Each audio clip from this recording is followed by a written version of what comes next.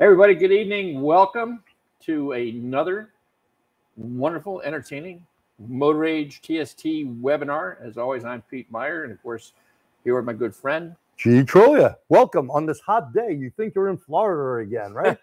Lucky it's air conditioned in here, right? Yeah, yes. And actually, it's pretty nice up here because they don't have the humidity that we usually have. At least not today, anyway. Well, for him, there's no humidity. For me, this is very humid. Yeah, I'm right at home here. And that just makes up for the last few times I've been here. That's it. He did put up with the cold. Now he has the heat, 90 plus degrees out there. So anyway, hey, we appreciate you coming out and joining us tonight. We know that you have a lot of choices in what you'd be doing, especially on a beautiful Saturday afternoon. So we're glad that you made the choice to be here with us today. We hope that we make that choice or reinforce that choice, not a waste of your time. We certainly want to do that. But as always, we're just trying here to help give you some new information, resources that bottom line is will help you become more efficient in what you do, help you take better care of your families, put a little more money in the bank. That's what it's all about, right? So that's why we're here. It's about helping and learning, right? We Absolutely. learn, by the way, if you have something that may be of interest to us, maybe, we don't know everything, put something in the chat. Yep. And we'll share it. We're going to take care of that right off the bat. Of course, like as always, a little homework, a little housework to do before we get started. You're watching us on your Motor Age Training account page, and you're looking probably at the chat window to the right side of that player. You can put your questions, comments there, and we will see a whole lot of people already clicking on online. Good evening, everybody. And use it for that. I don't hate to say this, but if you start getting off tangent and it starts to detract from why we're here, then we're going to have to pull the plug on you. When we don't want to do that, we want to encourage a free share of ideas. But same token, we're here to help one another learn and to make the most valuable use of our time that we can. And when you sign in and you go to your account page, you should have noticed that right below the listing where you clicked on to actually launch this program, that when you're done, you can click out a certificate of completion. That also counts for you educators to your continuing education credits. We don't have a handout for you to download at this time, but I'll give you some information where you can email me, and I'll make sure that you get a copy of the slides that we go through tonight. We want to spend as much time fooling with the actual vehicle as we do on the PowerPoint, right? So what do you say we get started and give a big thank you to the folks at Snap-on, specifically their Fast Track Intelligent Diagnostics. They're the sponsors of tonight's webcast. As you've heard Gene and I say many times before, if it wasn't for these sponsors, we wouldn't be able to bring this information and content to you at no cost to you guys and gals. So as with all of our sponsors, show them a little love, let them know that you appreciate it. Yep. And you can go to see them at snapon.com. Just Google Snap-on Diagnostics and get a view of all the fine diagnostic products that Snap-on's been making for many years. And it is super helpful that these sponsors help us to help all of you. That's the biggie. And by the way, we use Snap-on in the shop as well, so we can tell you, it does work very well. Oh yeah, I mean, Snap-on's been in the business forever. As long as you and I have been. You bet. Right? And my toolbox is a big Snap-on mausoleum that I'm going to throw my fat ass in when I die. It won't need anything else. It's big enough. The old Snap-on brick, right? I had the brick. I had every Snap-on, diagnostic piece of equipment. And, tonight, a little later on, we'll be making use of the new Zeus, the newest Zeus. Yep. Share that with you. But again, thanks to Snap-on for making this happen. Now, I'm going to give this to you twice. I wanted to bring this up at the beginning and near the end. We always let you know that if you have a question or something comes up after tonight's webinar that you pops into your head, you want to ask a question or comment, please make note of these email addresses for myself. And let's see, him in there. There he is. I got it right this time too. You did. Last right. time he sent you to some site I don't even want to talk about. For my friend G. And not just that, but offer us your critiques, comments. What do you want to see? What topics would you like us to cover? So that we can make sure that we work on those things for you, what you want most. Okay. Yeah. Again, your input is super important. So let's start off with tonight's topic, following professional diagnostics, attacking especially milk-related concerns, and following a process to make that happen. So that's where we kind of want to start tonight, is talking about the process. You know, I've watched a lot of good techs struggle with any kind of diagnosis, let alone a DTC or drivability problem, because they weren't following a process. Right. Or as I call it, and you read many of my articles as my editor, a game plan. Yeah. Because see our Yankees doing so well? They got the game plan going. Okay, so they lost the last two. But game plan, if you know where to start that diagnostic approach, you're going to be good. But if you're going to go float all around and go, well, the last vehicle, Pete, that came in that was like this Jeep had this problem, you may be throwing a part at the vehicle that is not needed. Yeah. Have a process. And then our common friend, Jim Morton, very big on diagnostic process, teaching it for years. I love what he says about going with, and we're going to talk about it more later on, but don't find yourself jumping to an immediate conclusion and going homing in on one little thing and getting tunnel vision, you know, because you'll find yourself 9 times out of 10, you're going down a rabbit hole and you're just going to get lost and just drag on. And the neat thing about a process is that once you have a process to follow and you apply it every single time the same way, every single time, you eliminate that as one of the factors in helping you come to a very quick and efficient diagnosis. And not just drivability, anything on the vehicle that you have to chase down. Don't skip different testing procedures. Don't assume that something is going to be good because you did it. The brain, the eyes, the ears, the nose, the hands, important tools, along with your scan tool, along with your meter, along with a scope. This is how you're going to diagnose and fix today's problem. Absolutely. And the step number 1 in that, you got to verify the complaint. If you get a chance to talk to the customer to see what their point, you know, what they're experiencing, that's ideal. But you know what? In the real world, 9 times out of 10, the driver who's experiencing the problem is not the person bringing it into the shop. Right? A lot of times it may be a significant other or a family member somebody of some else bringing sort. it in for them, and they may not have the information you need. But when I was in the shop full time, I always had the service writer that was kind of the intermediary. And if you're in that same situation, how many times have you got a ticket that says customer says engine doesn't run right, and that's it? Very vague, right? And yeah, extremely vague. So you have no clue of what's going on.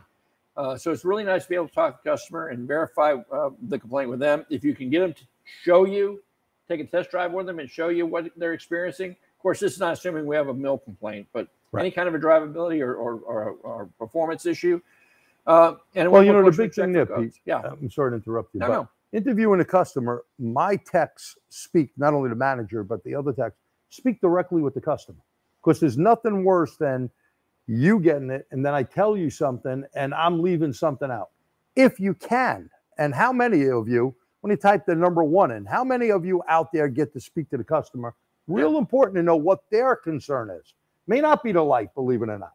Okay? Yeah. So G said, if you're getting to talk to the customer, type a 1 in the chat box. Yeah, let's see. I'd like to know how many techs really do that. And if you're in, and we don't want to count those who are not, don't want to leave you out. If you're not, type in a number 2. Yeah. And we'll see who's popular. And besides, gives them finger exercise. Yeah. Okay. Get used to hitting that chat box. Test drive is important too. And to see how they drive it. Sometimes more than you drive it, sit there as the passenger. We've had people sometimes that have it in second gear, and you're like, hey, do you normally drive like this? Oh, yeah. Why? You know, or they're 2 foot driving, 1 on the brake. That's me. A lot of people do that, and it drives me nutty. So I don't know if we could be driving with you anymore. But anyway, get pairs of combat. Well, most of them are 1s. Good. I love that. Thank you. I'd like to add a little comment. You know, sure. There's plausibility on. I saw it in VW Audi products. If you're a 2-footed driver, that thing will shut down on you, give you 15% power or whatever, and you'll think something's wrong with the car. Okay, so Pierre brings up a good point. Plausibility, which is an OBD2 thing that they put in. If you're a 2-foot driver on a Volkswagen Audi, that can put it into like a limp type mode. And that is common about a lot of these newer vehicles that have intelligent drive per se and information on board. Absolutely. And then another thing that comes into play with that is how many times have you had a customer that the car they're bringing in with a complaint is you find out is fairly new to them, and it's not what they used to drive, so they're not used to how this different vehicle operates. And simple things like just how to set the AC control. Oh, and operate the vehicle systems, and especially nowadays, guys, take a look at an owner's manual lately. It's like War and Peace. Your customers aren't reading that. Exactly. And, you bring a point up. This time of year, we get people in air conditioning. Reminds me of this one lady. She had this Mercedes. It wasn't that old. It was, in the 2000s. But her niece used the vehicle. So she knew where the settings were. When the niece changed it, this lady had no clue, thought she had an air conditioning problem. At first, you start to think, wow, is this people trying to pull a fast one on me? The air conditioning wasn't on. She didn't know how to operate the controls. They were on, and she knew only, hey, it works this way. The niece turned something, hit a button. Make sure people understand, hey, this is how something operates, including checking the oil. A little thing I have in there, and you have seen it, the Porsche, where the oil was over full. People need to know, how do I get to that gauge? There's no dipsticks on all the new vehicles. We get a lot of cars, no sticks in here. And there is a procedure. That's where you RTFI. Read that freaking information to find it. And it's in the owner's manual. That's the important part. It's there.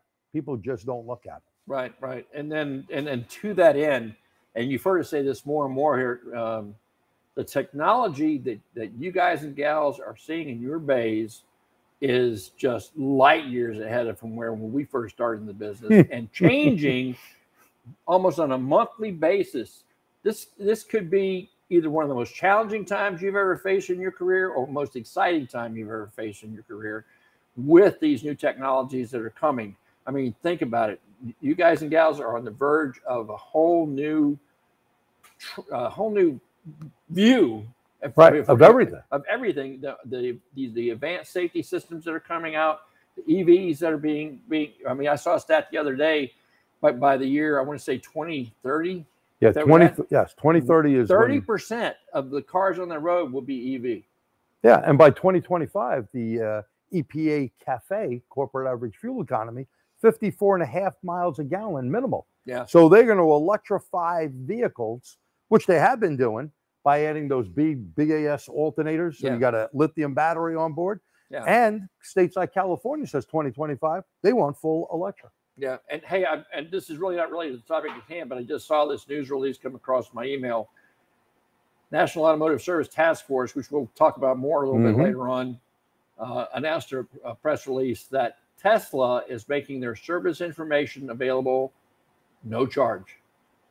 Okay, so yeah, that's really fantastic. Thank you, Tesla. No, if I could get your parts, I'd be happy. Yeah, so there's a lot more to that than that, but they're really that's a big start to open up the doors to the automotive aftermarket for servicing their vehicles, and they're being applauded for that. Yeah. Anyway, let's go ahead and continue. This is what I like. Intermittence. It's an intermittent problem. I used to have to deal with this by taking my wife's car into the dealership, and we tell them what kind of a problem was, and we couldn't duplicate it, so we couldn't. Well, it's the easy way out, Pete. It is. Can't duplicate. Yeah. But all I just want to say about intermittence is there's no such thing.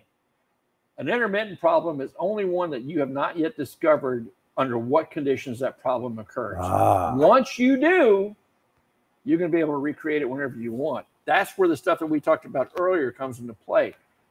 Observing the driver of the vehicle, how they operate. Maybe it's something they're doing that's creating that situation, like the double foot operation that we just talked about. So, but there's always a reason behind it. You just got to find out when that's happening. And let's not forget, go to Pro Demand and type in there, look for TSBs. Okay. TSBs can be super helpful. Like I have a GMC truck, a new truck. Well, the brakes don't always work. There's a silent campaign. It's not a TSB yet. It should be, but the pedal gets hard because the vacuum pump has an issue and there's an update. So I can do the update since I have the factory tool. And most of you have that ability out there with the J2534 that you can buy from Snap-on to do it. Yeah. So there's ways to get through it. All right, step number 2. I always refer to the during the pandemic, my wife and I would like binge out on Criminal Minds. Good show. A good show, right? It's about the behavioral analysis unit and the FBI. And what really got to me after we completed the series and we started doing more of these kind of webcasts was the similarities. The episodes were always different. It's always a different bad guy, different circumstances. Same process. But the method they used was the same every single time. And one of the very first things they did was start gathering evidence. They would go to the crime scene. They would talk to witnesses. They would interview family members. They would talk to the cops on the scene. I mean, canvass the neighborhood, you name it. Everything they could do to gather information about that event. No doubt. Taking the pieces that they found and running through all the different scientific tests that they use. All of it. It's about gathering information. And what I want to tell you right now is this part of the process is where you need to spend the majority of your time. If you invest the time up front to read up, let's say if you got a mill light on, what causes that code to set? What does the ECM see or not see that it's turning that light on to let the driver know there's a problem? We've said this many times before. The ECM itself, or any computer in the car itself, is dumb as a bag of rocks. They can do nothing on their own. They have to be told what to do. Correct. And then once they get the information that they were told to look at, it's very simple. Engineer says, ECM, when you see this, this, and this, do this. And then there's going to be a follow-up to let you know whether that happened or not. And if you don't see the follow-up, something's wrong. But Pete, where do I find this area? Maybe that code set and criteria information in service information? Oh, yeah. Yeah. So it may say you have to be engine warm, or the throttle has to be a certain percentage of APP, and the load has to be something. That's where you find how in the world did they set that DT6. And I'm sorry, go ahead. And I'd like to add theory of operation information. It may Ah, not be in the same place. Right. And like so, and that's why I want to stress. Again, especially if you've been in this for a while, there's certain things that we do routinely, and it's just second nature for us anymore. But it's also very easy to become complacent as a result of that. Again, you're dealing with some emerging technologies that are changing all the time. The way that 18 model GM in your bay does XYZ is not the same way that the 08 did or that an Audi would do. And even it can change from model year to model year in the same manufacturer. correct. These vehicles now, guys and gals, they don't want to be fixed close. There's no gray area when it comes to fixing a car now. Yeah. If it's either right or it's wrong. And the only way you can avoid making these mistakes is know thy enemy. When you do your homework, you understand how that system works on that car in your bay that day. If you've never, ever seen that vehicle or performed that test on that specific vehicle, Read system you description. need to read, like you like to say, RTFI, you need to read the friggin' information so that you know exactly how that works. Don't assume that it works like the one you had in yesterday or the one you have later on in the afternoon. Yeah, because it could be very different. Could be very, very different. And these are all good things here. So customer interview, the test drive, the visual, remember the brain, the eyes, the ears, the nose, the hands, freeze frame. Now, we're not talking about the Jay Giles band, the song Freeze Frame, okay? But freeze frame is really like, I take a picture of Doreen and Pierre over there, and I got it locked. I could see when they moved or how they moved. Well, that information, too many people like hitting the clear code button. Worst thing you can do.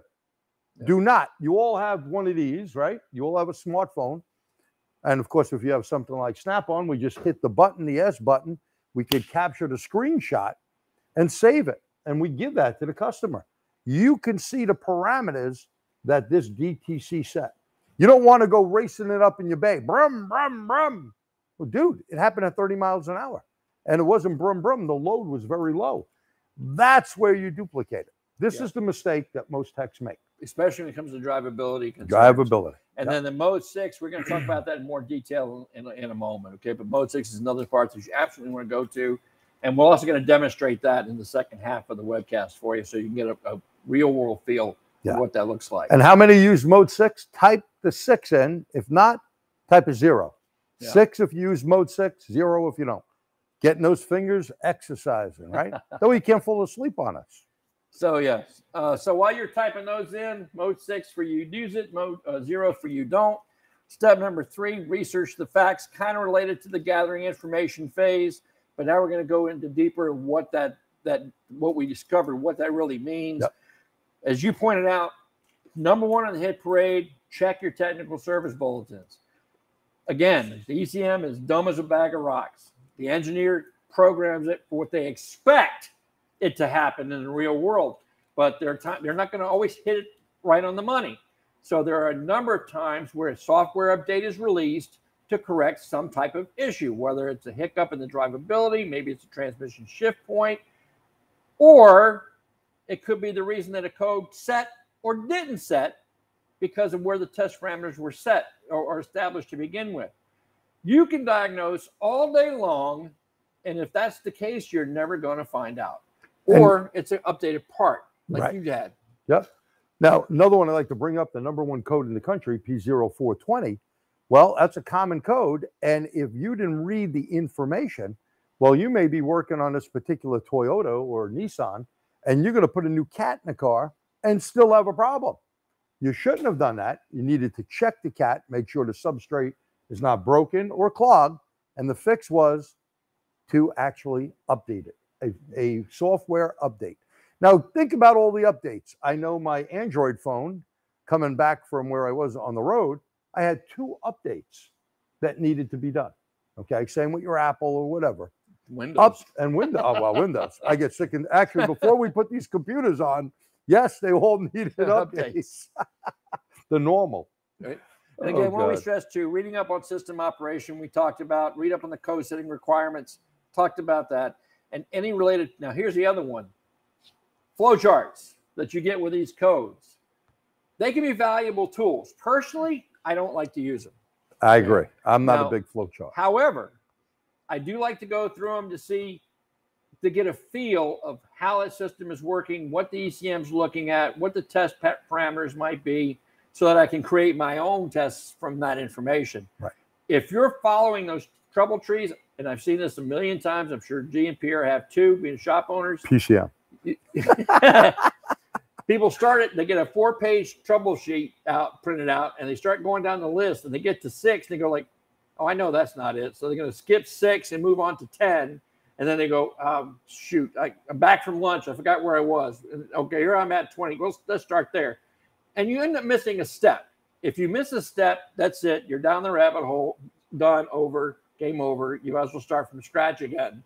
Or if you make that assumption that there's something that can't be rectified or found, that's not, then you're also going down the rabbit hole, as we'll say more. Yes. Can I make a comment? This is my own comment to people, including my ex-apprentice. It is not an a la carte menu. Right. You don't pick the things that very you good want to test. Right. You do them all in order. Right. And you have to remember who develops these flow charts. These are the junior engineers at the factory who are just getting their feet wet, and they haven't fixed a car in their life. Right. Now, and I got a couple of comments on that. So knowing so many engineers, and some of them, like a buddy who retired from both Ford and Volkswagen Audi, these guys sometimes make something that is programmed way before the car hits the market. Then something changes. They may change a part on them or something. So a lot of times the service information is not written to where that vehicle came out. It may have been done before time. There's stuff that has to be updated. And guess what? They're not going to be updating that till later on. Yeah. The other thing is, if you don't look at some of these things and see that there's, hey, maybe this problem, and I'm going to test it like the flow chart. I'm not going to go down that.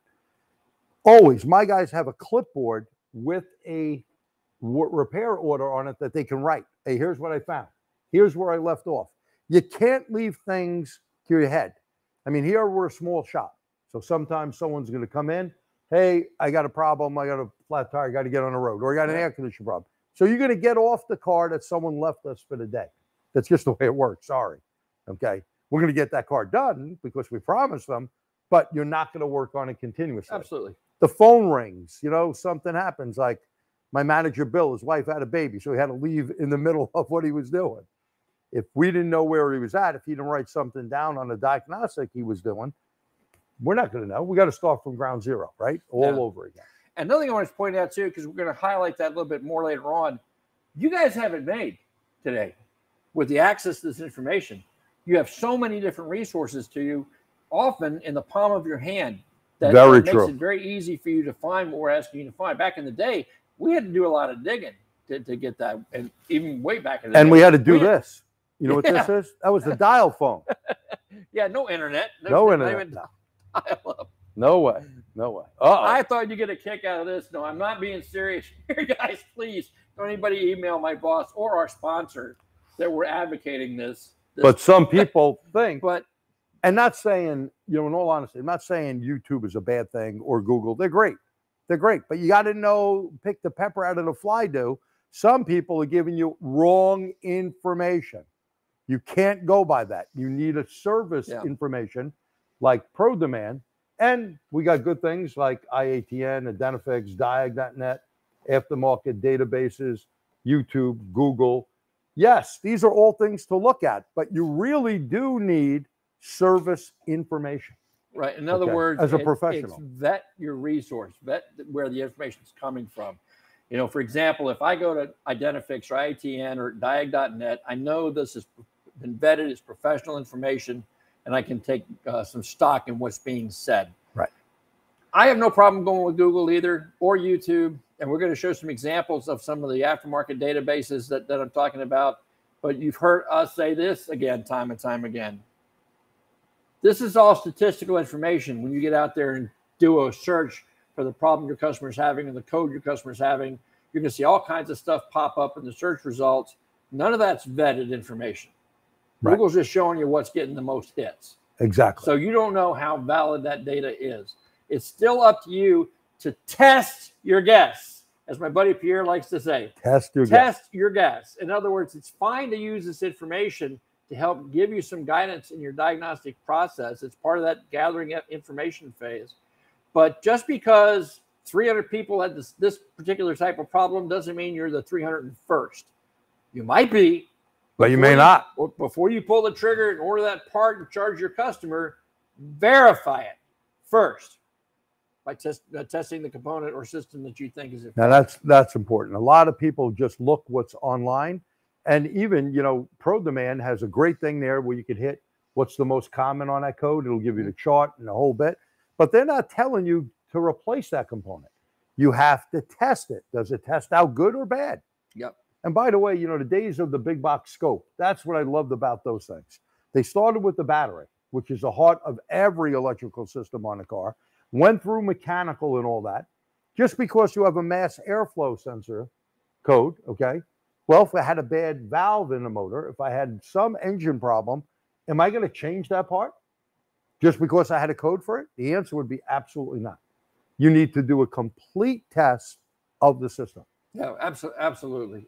Again, good for information, good to help you narrow down or, excuse me, clear out your field of suspects, as we'll go into. But please don't use it as a shopping list. And I'll tell you, when you guys and gals that come out and hang out with us on a Saturday, excuse me, you know, we know we're preaching to the choir for the most part. But I'm willing to bet that most of you, if you could share your stories of the people that you've worked with in the past, you probably know more than one who thinks they qualify for that patch. They've made them. Step number 4. Again, I want to stress this out. When you're first approaching your diagnosis, no matter what it's on, you know, we're focusing on drivability and mill-related issues tonight. But whatever it's on, never assume that something's okay. Right, because that's the ass out of you and me. That's assume, right? Everything is suspect. I'm probably not going to quote this exactly right.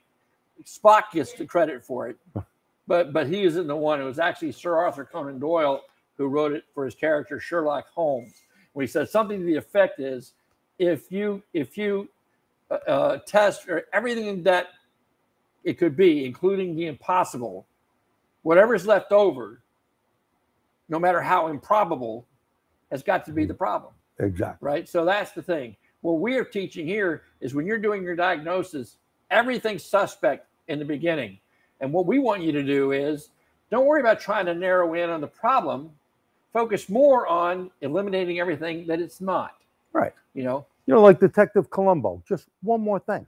Keep asking that question and find that. Yeah. Find where the problem is. And again, that was the big thing with always looking and starting with the battery. How many times you can get a high idle from a battery that maybe wasn't registered. Okay. And by the way, if you think that's only European, well, they're doing it now on many domestics as well. Simple things sometimes really make a difference on how that vehicle is going to run. Oh, absolutely. So check everything you can. All right, on to step number 5. Like you said, you start off with everybody suspect, and now you're going to start eliminating those suspects.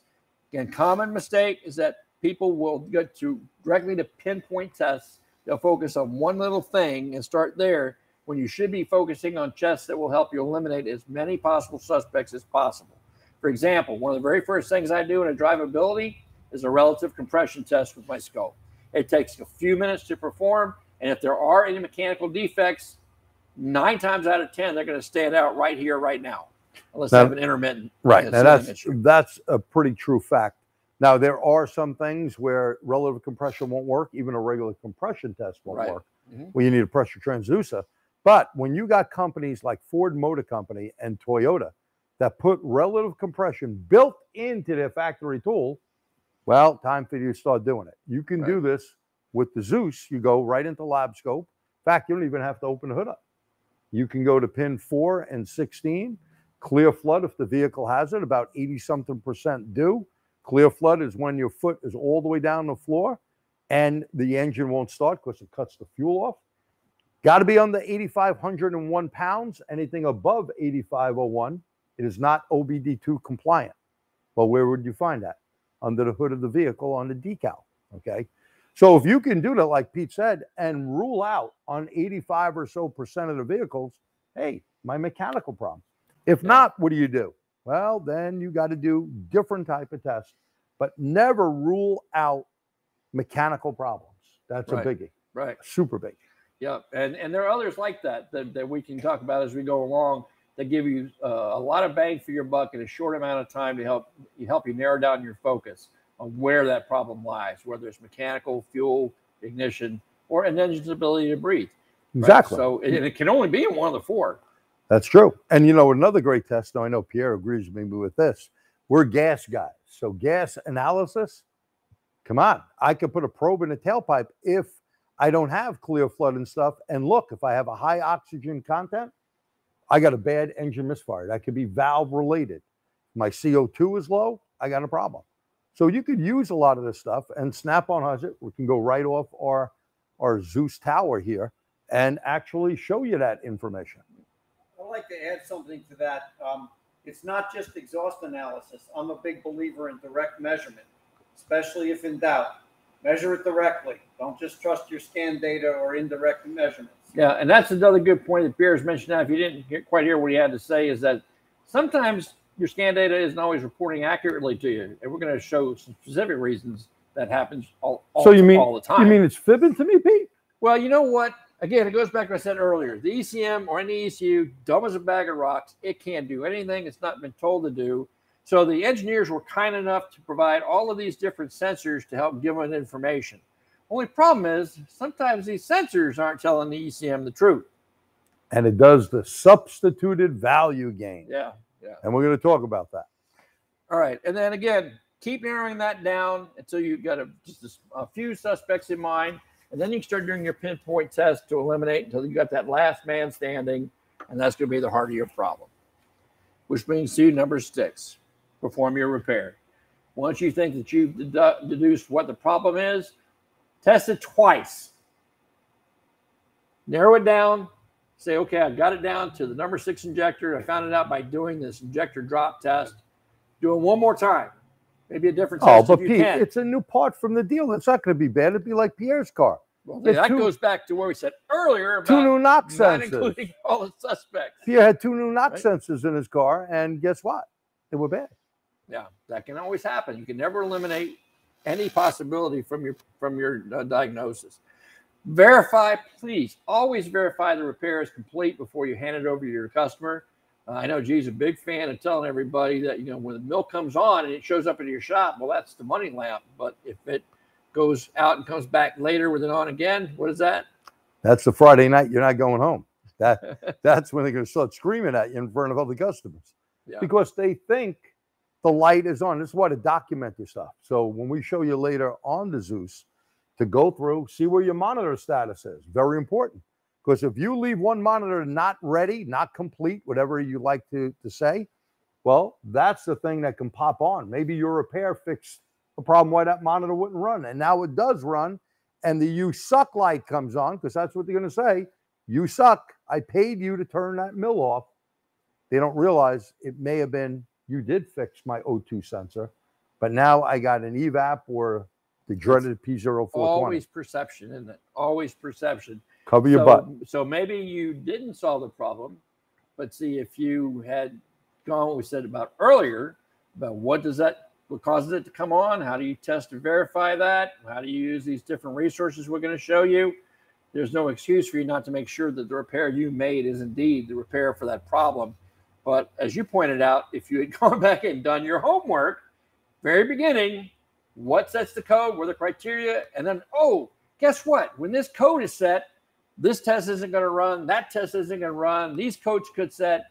You need to be aware of that so that you don't find yourself in that situation where the light's back on, your customer's upset, even though it's a different problem that you didn't even know existed at the time the car came in. So check monitors, check generic OBD2 for those monitors and see what's happening, even a pending code. So, one of the big things that we see, some people, and I just had a customer yesterday, Doreen asked me this, what's this guy calling you? He had his car fixed elsewhere, but he brought another car in that we fixed. But he says, on my BMW, I have a pending code. He had his own code reader. The shop that fixed it says, don't worry about it. So I had to tell him, look, if you got a pending code and it doesn't go away, and he drove 500 miles, sometimes it goes off, comes back, got a problem. Because we're going to talk about mode 6. But one thing I want you to get in your head, you got mode 6, it fails X amount of times, depending on what the engineer typed in there. If it fails, we'll make a fictitious number of 10. Fails 10 times, where does it go? To a pending code. Fails a pending code according to EPA and SAE, okay? They say if it fails 3 times, you got to put the mill on. That's the money shot. So if you got something pending, you got something going on there wrong. Pierre had a thing where the monitors wouldn't go on his daughter's car. And if you don't have good mode 6 info, where something is sitting there, it ain't going to allow the monitor to run. This is why the complete diagnostics of the system needs to be completed. If not, you're going to get some surprises you're not going to like, and your customer won't come back. And then while you're doing that, verifying that repair, if it's not fixed, if the mill does come back on, the code that you fixed reappears, but you know that the part you just replaced was bad, well, there may be more than one culprit, and you just haven't caught the whole criminal organization yet. So don't count that out. There can be and has been more than one cause for a problem that I've had in my career. So that's fine. We have a friend's car right over in this bay. Okay. We had a problem with this. It had a P0011. It is a cam phaser issue. Put in a quality aftermarket because Ford didn't have it at the time, wasn't available anywhere. Put it in. Car ran good for a while, came back with an issue. Okay. We tested it. It was bad. We said, let's see if Ford has it. Got a Ford one, put it in. Ran good for a while again, came back. One of the things we didn't realize, and we had done an oil change, 2 oil changes on this car. We had to run a special flush through it. There were pieces of debris that you couldn't see, causing a problem, blocking the passages, so variable valve timing would not work as designed. I mean, we looked at everything on this freaking car. I mean, it cost us a ton of time and money, and of course, you can't charge your customer. So you need sometimes to check that whole complete thing. What can cause that? And we're all going to make mistakes. Right. Right? And that was a costly mistake for our shop here. Yeah. Okay? And I'm not embarrassed to say, hey, sometimes we maybe should have done that flush in the beginning. Car has 100 some odd thousand on it. The part was verified bad. We checked it by putting power and ground to it, the original solenoid. It had a new cam phaser, chains, all that was good. We thought maybe even the machine shop may have messed up. And we did come up with a burnt valve that we found from relative compression. But guess what? There must have been debris still in the motor. Using a quality filter, 2 quality filters, we had to flush it out another time or 2, and it cleared the problem. Yeah. So that'll screw you. But that's just what we said earlier. There's no gray area. It's either right Or it's wrong. Or it's wrong. Yeah, you got someone that's going to say, basically, you suck because the light came on. Yeah. And not good. Not good at all. All right. So, are there any questions about the process? And we're going to kind of go through that in a moment on the car. I also want to go into this part because I know G's a big fan of it. So am I. Huge. When it comes to anything to turn the mill lamp on, the first place you should go on your scan tool, I don't care how big and fancy an aftermarket box you got, is global OBD2 mode on your tool. A lot of good reasons for that. Exactly. Now, a lot of people go, oh, I got the factory tool. What are you taking all that out for when here's why the light came on? Remember, these are EPA rules of saying, how do we set that code? Remember we talked about code criteria? It's in generic, or global OBD2. And that's important. And the other beauty part of it is, and I know you guys know this because you probably have more than one scan tool in your shop, and they have to be updated. And if you want something to cover every manufacturer or model that might show up in your door, that's not cheap. The beauty about it when you're approaching a check engine light complaint is, as G pointed out, this is governed by CARB and EPA rules, SAE guidelines. No matter what the nameplate is on that vehicle, it has to offer these 10 modes of access that we're going to go over with you real quick. Has to do it. So it doesn't, no matter what the nameplate is, if you have a customer that comes in and the check engine light's on, you can access that data and information, fix that car. And I'm going to say from my own personal experience, I'd say at least 95% of the check engine light complaints that I ever dealt with, I fixed using global OBD2 alone. Didn't need any other information. Agree. That is the biggie. I've been pounding that for years. Start with generic global OBD. Then go into, as you have on your Snap-on, you can go into Jeep or Toyota or BMW, whatever the case, Hyundai, Kia, whatever. And we're going to show you some other reasons for that. But I want to show you practically on the car so that you can see what we had talked about in before. So we're going to go through the modes very quick. If you're not aware of it, when you see a number like this, the $01 means it's a hexadecimal number. It's computer talk. I don't know all the details, don't care. But just so that you know, these are the various modes, and you'll see them labeled like this. Oh, I thought you were going to give me $1. So you got mode 1 is where you find access to the current data, the live data on your scan tool. And that may be how it's listed on your scan tool when you go to the global OBD modes. Access. It's also where you can find the status of the monitors, and we'll cover those in a little more detail as we go along. All right, mode 2, that's the home for freeze frame that G's already pointed out quite aptly. And back to my criminal minds scenario, when these guys show up at the crime scene, they never know what kind of shape it was going to be in. Some of them were in a real mess, and evidence is tainted. They didn't really get any benefit from it. But you know what?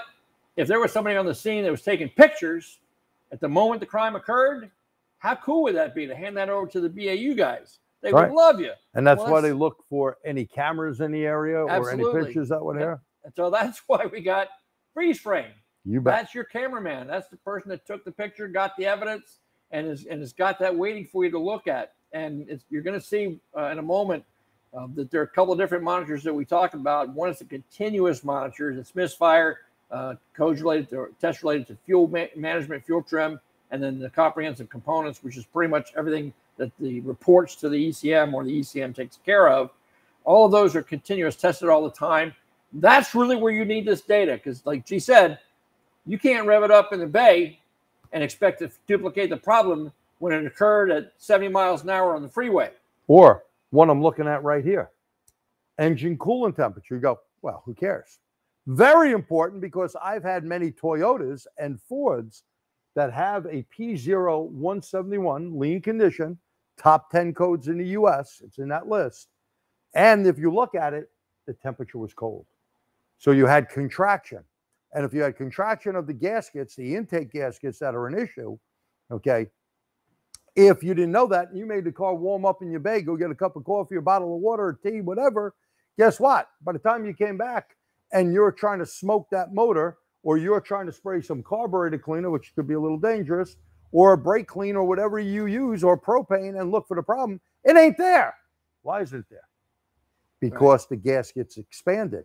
If you would have looked at freeze frame and it told you 50-degree temperature, okay, guess what? And I have case studies with problem cars like this that I've done.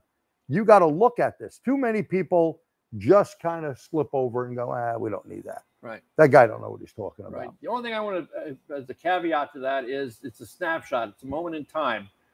Some of the factory stuff give you more than one freeze frame. Correct. Sometimes it might be more than one code that it saves the data for.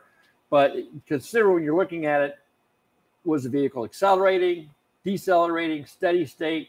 But you pointed out, look at fuel trims, look at the calculated load, look at the temperature, engine coolant temperature. Was the engine cold? Was it warmed up? All of these factors can help you recreate the problem so that you can end up solving and fixing the problem. And Pete, you're right. It's not the exact, it's a 15% window. The old DRB3 used to give you that. It'd give you a 15%. Either it happened 15% here or 15% after. Why? Have you ever taken your vehicle or any vehicle and looked at RPM, right? Engine RPM. And as that information's coming in, let's say you race it up, you go, boom. You heard it go to a couple of grand. You're looking at RPM, 700, 700, 700, 700, 700, 700, 700. Now the thing is down back at idle. You raced it up. Finally, it shows up 20-something hundred RPM. That's because these PIDs, parameter identification, is doing this. It's filling the bucket up. And it takes time to go down that list. Yeah. This is why, how many of you have ever seen, and you're going to see it on Snap-on, engine 1, engine 2, oxygen sensor, EGR, any of these things. The reason why, if you had an evap problem, what the hell are you going into engine 1 for? Engine 1 will have a larger list.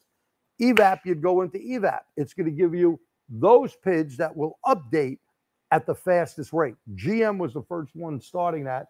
And of course, others have followed. So that is also helpful. Look at this information and know what is going on. And again, you guys and gals have got it light years ahead of what we did when we first started dealing with this stuff, because the data PIDs that you're getting access to are much more, there's a robust. There's a lot more than there used to be. So you've got everything you need to fix the car right there in OBD2. And again, if you have any comments or whatever, please write them in there, and Pierre will keep us abreast. Yep. So like we said, it's a snapshot in time. We probably already talked about that already, so we'll move on. Like I pointed out, continuous monitor faults more than the non-continuous. For example, if I'm dealing with a oxygen sensor heater code, that's a non-continuous monitor test. All I'm looking basically at when I look at freeze frame is the conditions under which the test is going to happen. So that's only going to give me there. And one thing I'd like to add there, with the continuous monitors, you heard Pete say this fuel. Well, that's easy to understand. Anything related to the fuel system, a disconnected injector, a shorted injector, something not right with fuel trim, that'll do that. Misfire, well, that could be from a lot of things. Mm-hmm. And that's going to give you your P03 codes, right? So comprehensive component, this is the one that people go, I never replaced a comprehensive component. Sure you have. It's every sensor or actuator on the vehicle, with the exception of the O2 sensor, O2 heater, okay, EGR or VVT nowadays, secondary air, all the non-continuous monitors that are there, catalyst, everything else. That tranny solenoid, it's in there. The MAF sensor, it's in there. So think about that when you see CCM. A lot of those things could be bad, and sometimes you won't get a code for them, right? And opens and shorts. All right, mode 3, that's where you find, that's what turned the mill light on. And that's the matured code from the pending that we talked about earlier. And there are two different ones. There's mode 1, mode 2, first one trip or two trip codes. One trip, it means it's going to turn the mill on the first time the computer tells it it's being told to fail. And the two trip is when the pending becomes a matured code, turns the light on. Correct. All right, we talked about that. All right, mode 4. Mode 4 is where you get to clear the information. Like she already pointed out, see way too many techs who just automatically read the codes and then clear them. You don't want to do that, because when you do, you're clearing out the freeze frame, you're clearing out the monitor status. So you're taking all that information, all the stuff that you saw in the crime scene, and you're just, it's like pouring bleach on it, as you like to That say. Clorox, throwing Clorox on is the worst thing to do. Keep your fingers away from clearing DTCs until you document everything. Right. Once you document it, we're ready to rock and roll. Yeah. Sometimes I'll wait until I'm actually ready to verify the repair, or excuse me, if I'm dealing with some things that I want, like a laundry list of codes is in the system, and I want to see what's currently active. I may clear it, see what it comes back. But not after you until document after I document it, right? And it's just too easy now for you to take a screenshot, capture it with your phone. Many of these the scan tools today will let you email it to yourself, text it to yourself for your customer. This is no excuse to not document your content. And you've heard us tell you there's so many reasons to do that. Number one, you're covering your backside. You don't want problems later on when people say you didn't do X, Y, Z. And the second is you're showing yourself, your customer, that you're professional. You've shown the documentation. Here's why I'm recommending this repair. Here are the test results. Show them to you. You may not understand them, but you explain them, give them a layman's explanation, maybe highlight a few things. That goes in their records. They get to keep a copy to show the ladies at the bridge club. And then when you're done and you have it repaired, you can go back with those same test results and see here's the documentation showing that what we did indeed take care of your problem. And then they have confidence in you and what you're doing. And like G pointed out, and we've talked about this so many times. I'm going to get in my pulpit again for a little bit more. I know I'm preaching to the choir. I understand that. But there are so many in our industry that are still just shotgunning parts at problems. And on today's vehicles, that is not a cheap proposition to do. Who's footing the bill for this? The consumer's footing the bill. You wonder why we still have a bad reputation in general among consumers? That's why. We need to fix that. We need to fix that. But to your benefit, when you have a shop like that in your community that's doing that to their customers, eventually they get fed up with it. Hopefully they show up at your door. And yes, you may take it in the shorts to do the diag, but you know what? Once you fix that customer's car right and you shown them and you treated them professionally, where are they going to go? We were talking about that earlier. G's still got people coming from surrounding states to come to this shop because they know that it's going to be done right and at a reasonable. And he's not the cheapest guy in town, but the customers don't care about that. I'm telling you, if you're a shop owner and you're watching, your customer doesn't care what the price is. They care about the value that you're giving them for the money they're spending. They would rather pay you a little more and know that when they get it back, it's taken care of.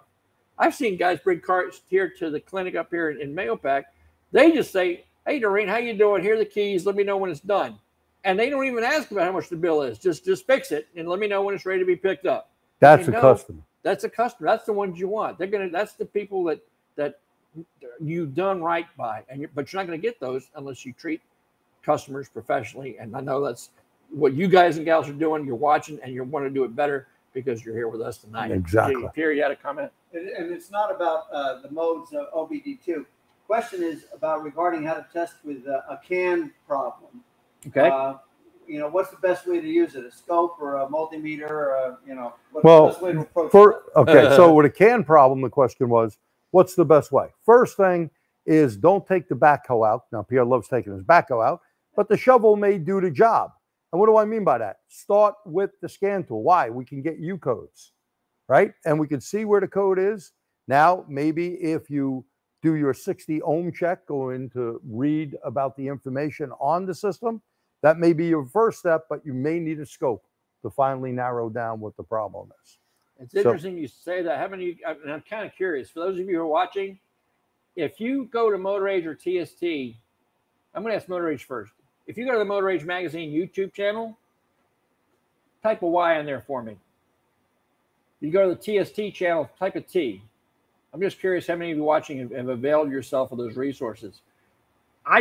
There's a video that's coming out, either it just did in June or it's going to be in May, or it's coming out in 1st of June on this very, very topic.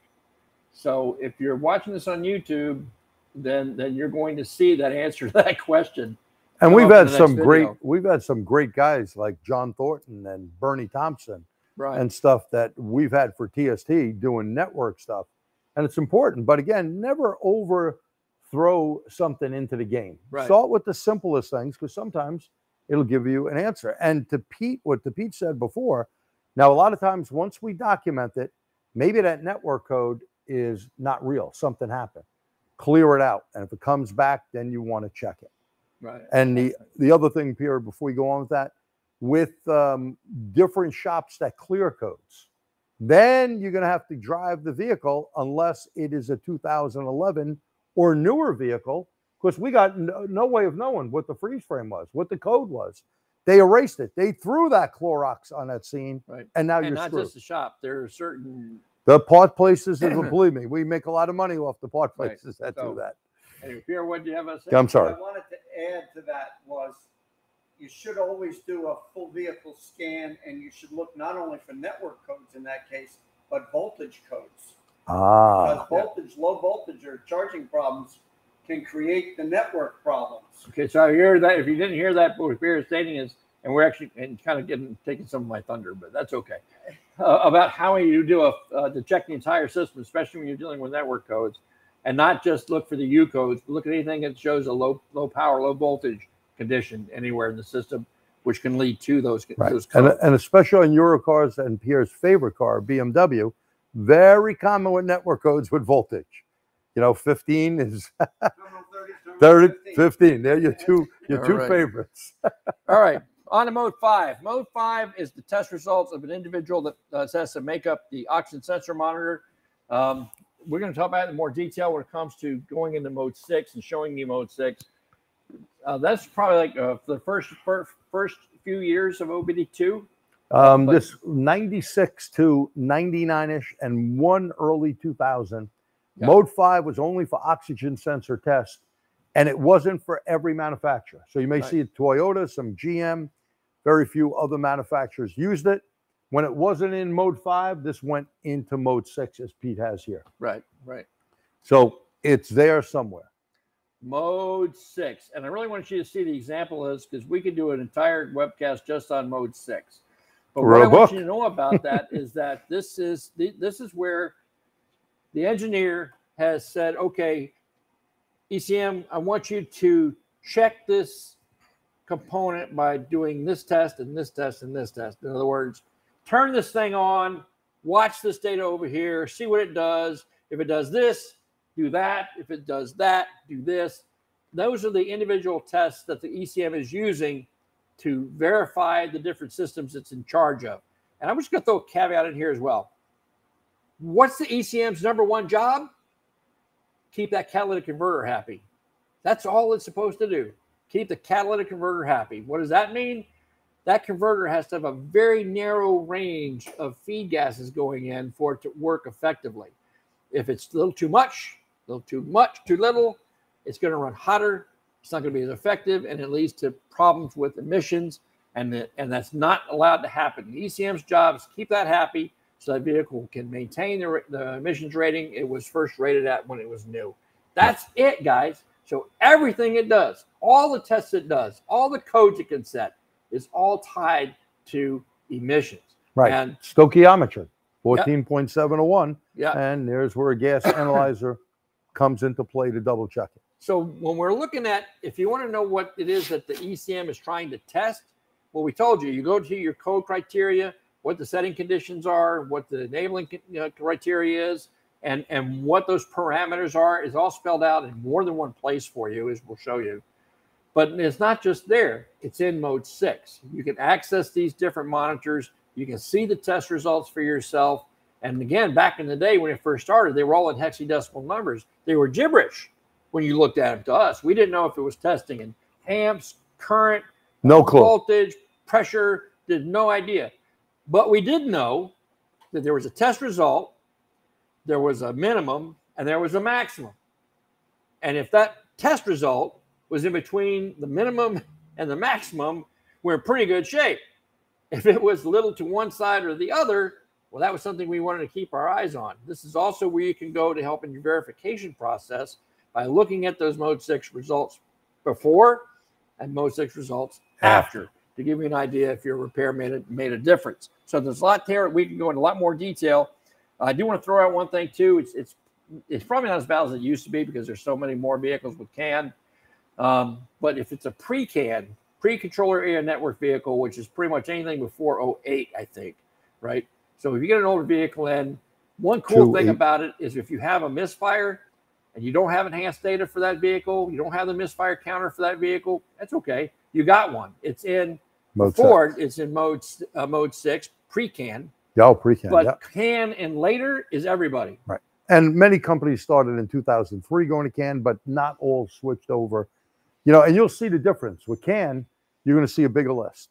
You're going to see more things being tested. Right. Sometimes non-CAN, you get a very small list, and it's not the scan tool manufacturer, it's the OE that didn't do it. Yeah. Okay. All right, mode 7, that's where you find those pending codes that G was mentioning earlier. Those are the ones that have failed but haven't been verified yet. This was actually to help us out from OBD1 days, and you watch and remember that. We used to have all kinds of ghost codes that drive you crazy. You know, the light would come on, your customer's wondering why it's coming on, and we were wondering why it's coming on. But they were usually, because the parameters are either so wide or it didn't take much to trip it. And again, we go in to test it, and there's nothing there to find. So this is a way to say, okay, I had that thing show up, but I'm not gonna upset anybody yet until I see it consistently, and then I'll turn the check engine light on. Right. And by the way, see mode 7, continuous monitors. What was a continuous monitor? One of them was misfire. Right. Misfire was supposed to be in mode 7. They switched misfires to mode 6. But think about how wide a misfire is. We could be talking, number one thing comes to people's mind with a misfire, oh, it's ignition, or it could be fuel, or it's mechanical, which people always forget, or it could be EGR type related. You could have an emission device actually cause that, right? Yeah. And I'm not talking just a PCV, but if we had a lean enough mixture, even PCV can cause something like that. Yeah. Okay? And before I forget, because we recently did a webinar entitled The Top 10 DTCs. Oh, we did. And what to do about them. And what was kind of started that kickoff was, you've already heard me say how I feel about statistical diagnostics, the test, don't guess kind of a thing. But if you're now on Motor Race Training account, you have access to all these free webinars. If this is your first time, or you aren't aware of this, you can go into that webinar library and add as many as you want to your account for you to watch at your leisure. And that's one of them. You can watch that whole thing, and you want to know more about misfire diagnosis, you go find it. It's in there. Yeah, we've been doing this for years. Yeah, we're as old as dirt. A long time. So there's a lot of stuff for you. There are some on-demand stuff in there that, up to you. But if it's valuable, I think that you find even then we weren't asking much for them. It was a they were very reasonable. Cover our expenses. But it's there for you. So take advantage of it. You get that Motor Race Training account now. Dig in and look at all the resources that you have available to you. And let's see how many first timers. If it's your first time, put the letter F in there. Oh, not a V? Well, F is easy to hit. Put the first time. We don't mean F in a bad way, by the way. No letter F. Right. All right. Okay, first timer. Any first timers? It's a lot of great comments with each other there. So I appreciate the interaction that you guys are showing. It's very, very important. We all kind of learn from one another, and the interaction is always important. We do. And thank you if it's a first timer. I'm not sure exactly what, it's a little off, but it says somebody has a 4-channel diesel kit, whatever that is. You think it would help diagnosing problem cars? I don't know what a 4-channel diesel kit is. But. Okay, so the question is, I guess somebody typed in something about a 4-channel diesel kit. If you want to clarify that for us so we understand what you're referring to. I don't have a clue here.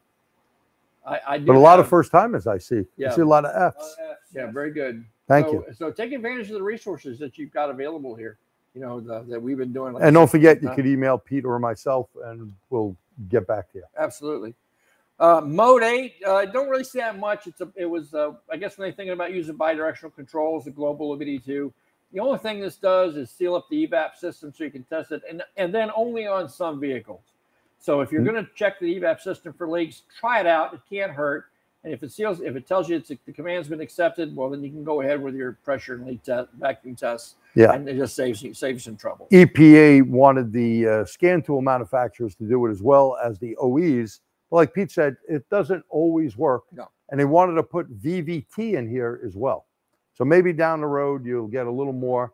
But right now, EPA is working on heavy duty OBD2. Yes. So that is a big thing down the road. This is for vehicles 85 101 pounds down, Right. not up, Right. down. Okay. Mode 9, that can be very valuable for you. This is where you find the VIN that's been stored in the ECM as well as its current calibration. Remember, we talked about technical service bulletins. So if there is a reflash put out for a vehicle, you can see what the range of calibrations that are involved. And if you're on the list, well, then it's a pretty good idea that that's needed to help solve your customer's problem.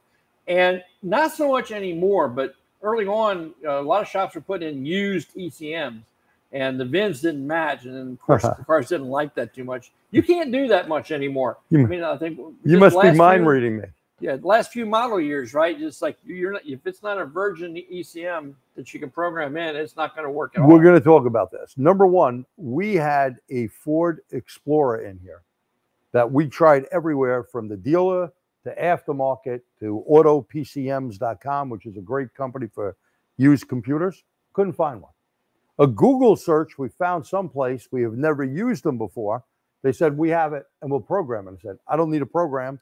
I have the Ford IDS. I can do it. You send it to me. Nope, we got to program it. We had a check engine light on the car with one code because there was a circuit burned out, something shorted out. We had put a new solenoid in. We get the computer. Bill puts it in the vehicle. All of a sudden now we got more lights on the dash. Like, what the hey? And more codes. We go look. Mode 9, you know the last 8 of the VIN? When they programmed it, Bill gave him the number. Someone must have hit the wrong number. We were off on the engine number.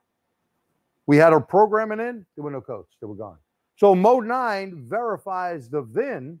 And in certain states, like here in New York for inspection, they look at, if you got a different VIN in there, you're cheating, okay? It has to match up. Now, newer vehicles start going, hey, who's on the bus? Why doesn't this VIN match up with the other VIN? And Pete is right. So we just had a couple of late model Fords. We're talking like, 18, 19. One, I think, was a 20. And that particular thing, Pete's right. You cannot program it. If it has a VIN in it, it needs to be virgitized. Okay. Now, we did this for years on Ford, and my buddy Lenny, that Pierre knows as well, we sit on a high school board together of automotive, and I called him up and say, Len, what the hell is going on here? Why can't I go in? I thought there was something wrong with my IDS. Well, it wasn't something wrong with the IDS. He said, about 4 versions ago, they don't allow you to do it anymore. They want you to buy a new computer, a virgitized one. Yeah, and I will say that there are some guys out there who are mastering the art of taking these ECMs down and working on the EPROMs on the circuit boards. It's some very delicate work. I don't advise this for most guys because it takes a little more expertise. But you need a whole bench. You need a whole bunch of stuff. There are some options. But again, it's all comes from reading and understanding the process and doing like you guys and gals are doing and going to training. Oh, yeah. And if you get a good guy, one of my students, Josh Weaver, he does this and he's good at it, but it takes some time. Is it worth doing that in every car? You may not have the time. Number one, you need special training. You need special tools. Right. So you got to pick your poison, which way you want to go, to virgitize something or not. Right. Okay. But good point. You just can't do it on many cars. And last but not least, the 10th mode of OBD2 permanent codes. I love this one. This is the Clorox Suck It Upper. Now, what do I mean by the Clorox Suck It Upper? Well, when they do to erase the codes? Well, if the vehicle is 2011 and newer, Mode 10, my best friend, because we have one of those places and a couple of shops down the road that we get cars from. They love hitting the erase button. This helps us out only on newer ones. Okay, 2011 and up. Yeah, so in other words, these are the codes that you can't erase no matter how hard you try. Use the clear code clear on mode 4. Nope, not going to happen. Disconnect the battery and bleed down the capacitors, keep live memory. Nope, not going to happen. They're going to stay in there. The only person that can get rid of these codes is the ECM itself. Yep. And that kind of leads me to our wrap-up point when we're talking about doing any kind of diagnostics that involve a code or an ECU. Mrs. Johnson may be the one paying the bill, but the thing you got to satisfy is that control module. If your repair doesn't meet the specs for the tests that the ECM is going to run on it, the light's going to come back on. It's just that simple. Yeah. That's why we're stressing so much so far about doing your homework, understanding what it is that the ECM is testing, how it's performing the tests, what parameters it's looking at, because that's the information you can use to do those verification repairs and the diagnostic repairs that led you to the problem. No doubt. Let me just clarify one thing. I know you know what you said, but people may not get it. So if the codes are erased, if the codes are cleared, in regular code, if you go in to read the code, you don't see anything. You got to go into mode 0A/mode 10. So I want to make that clear. The codes may be cleared out of the regular place, Very good, yep, but not in mode 10. And if you don't go to mode 10, or your scan tool, and we're going to show you on the car, doesn't have mode 10, well, then you're pretty well messed up, right? Yeah. You won't be able to do it. Well, it's again, it's a little piece of information that the detective didn't get, right? Exactly. And that just messes up your time. I want to throw this out real quick before we get started on the vehicle. Again, this is sponsored by Snap-on. We're going to be using the new Zeus tonight in our diagnostics when we get on the car. We're working on a 2014 Jeep, but let me ask you a question. How many of you guys have run into an issue with Chrysler's secure gateway module or any of the FCA products from that? It's 2018 and up, right? Yeah. So we started, I think, in some 17s, late 17s, but 18 and up definitely, where you will be locked out of the gateway module. Okay. Now, not only on Chrysler's, one of the things they do want people to be aware of, every manufacturer is going to go to this. Already, Nissan, with their tool, factory tool, will not let you in on late 2020s, 21.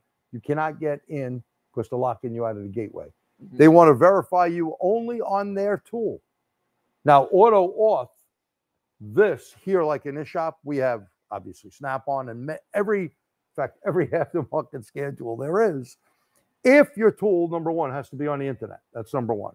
If your tool is registered with auto auth, it's $75. You get the number, the serial number off the back of your scan tool. You put it in there, and every technician that works here in his shop, I get all the information at auto auth. Up to 6 people, it's $75. More than that, then there's an extra fee. And that is only for FCA products. Or Sullivan's. Sullivan's, whatever it is. So let's talk about that a little bit. The secure gateway module, if you look at the schematics, you see that you've got 2 lines going to the CAN pinouts on your DLC, the diagnostic link connector. But if you look more closely, you see that these are called diagnostic CAN. This is not a direct link. The fellow who asked the question earlier about diagnosing network issues, if you're trying to see what that CAN pattern looks like or what those termination resistors look like, if you can't get past the gateway module, you're not going to find out. You know, that those 2 wires are not going to give it to you. So that's one reason you have to be able to get by this thing. It all started because it's all a matter of security issues for the OEMs, and I'm not going to beat a right. on the pulpit over they that. Shut off a vehicle, yada yada yada. Just know that. But what I want you to understand here is that auto auth is where you can go, but it's just for this manufacturer. Right and now, as you pointed out, with Nissan coming up and others talking about it, it was a big topic at the Equipment and Tool Institute.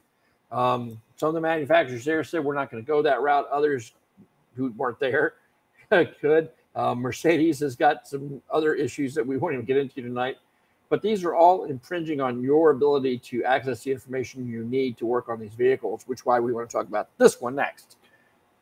The National Highway, not National Highway, the National Automotive Service Task Force. National Automotive Service Task Force. NAFTA. Very important to be a member. By the way, free. Sign up here for a free account. We need your input. You know, everyone always complains, Pete. I never got a say in what's going on. Well, maybe if you strengthen numbers, you sign up, get a free account. If you're going to program cars, get into security, you definitely want to get an LSID/VSP, a locksmith or vehicle service professional account. Otherwise, when a car comes in here, I can have the factory tool. If I don't have the authorization, I can't do it. Right. So very important. We got a question from. There was a question. After a repair is completed, is it better to clear the codes, or is it better to just drive the vehicle and let the codes, the monitors run and clear themselves? Depends on the year of the vehicle. It's a very good question. We'll repeat the question in case you didn't hear it. Yes, repeat. Sorry. So what the question that was being asked was, if you are ready to verify your repair, is it better to clear the codes and run the monitors again to verify the repair? Or what was the other option? Or let it clear itself. Or let the car check engine light clear itself. Okay, so there you go. Go ahead. Okay, so now depends on the year of the car. Older vehicles, you had to clear the code. You look at some service information of when a code sets or monitor criteria, it will say like Toyota, certain older Toyotas, no DTC, no pending DTC could be in the PCM. The PCM would have to be cleared. Now, newer ones, if you want to see if your repair is effective, and again, with state inspections here in New York State, we need all but one monitor for 2001 and up vehicles, mostly what we work on, obviously. 2001 is a long time ago, by the way. 20 plus years ago, right? 21 years ago. Wow, I'm getting old already just thinking of it. But anyway, so we prefer, if the car is newer, don't clear the code. We replace that O2 heater or whatever. We're going to drive it. You find in service information, what is the criteria for the O2 heater monitor to run? And it'll tell you yada, yada, yada. The one that'll mess you up is always eval. So we tell the customer, look, here's the deal.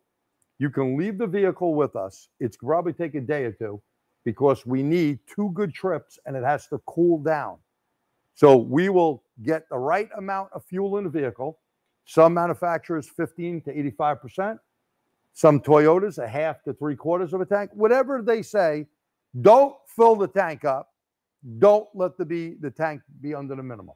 Once you do that and run it, then the monitor could see that it was good.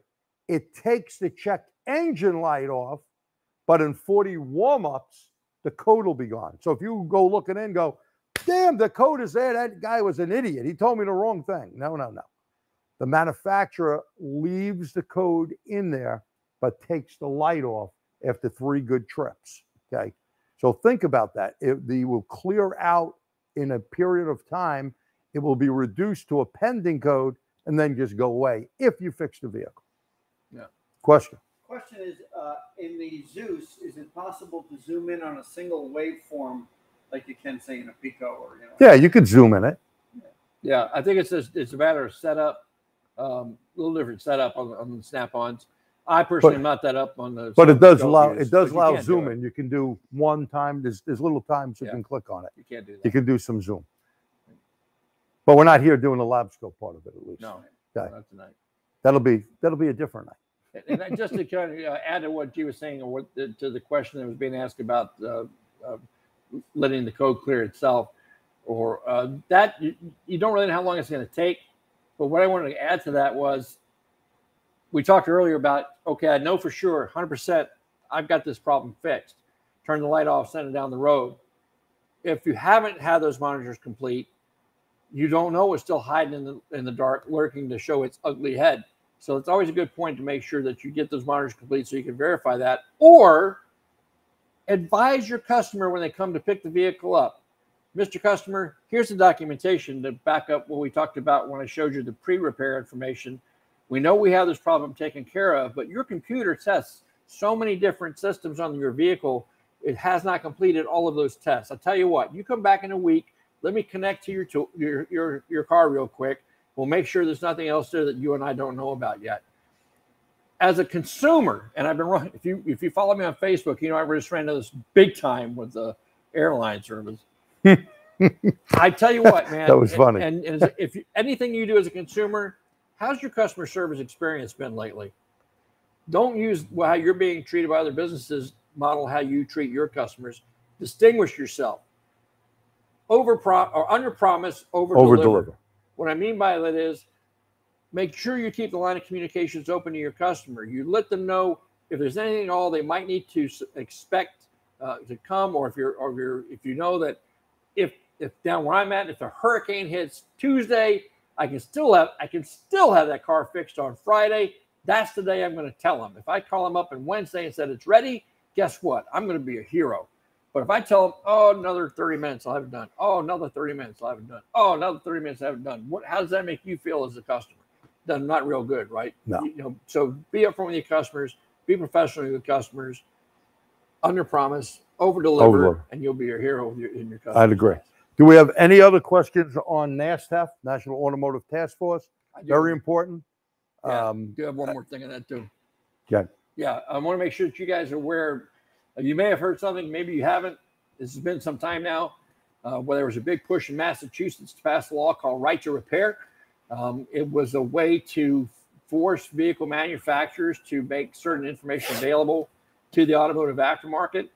It is only related to emissions, but rather than go through all 50 states, the OEMs got together and signed what's called a memorandum of understanding, saying that, you know what, we will give you the emissions and access to the other stuff kind of voluntarily on a handshake.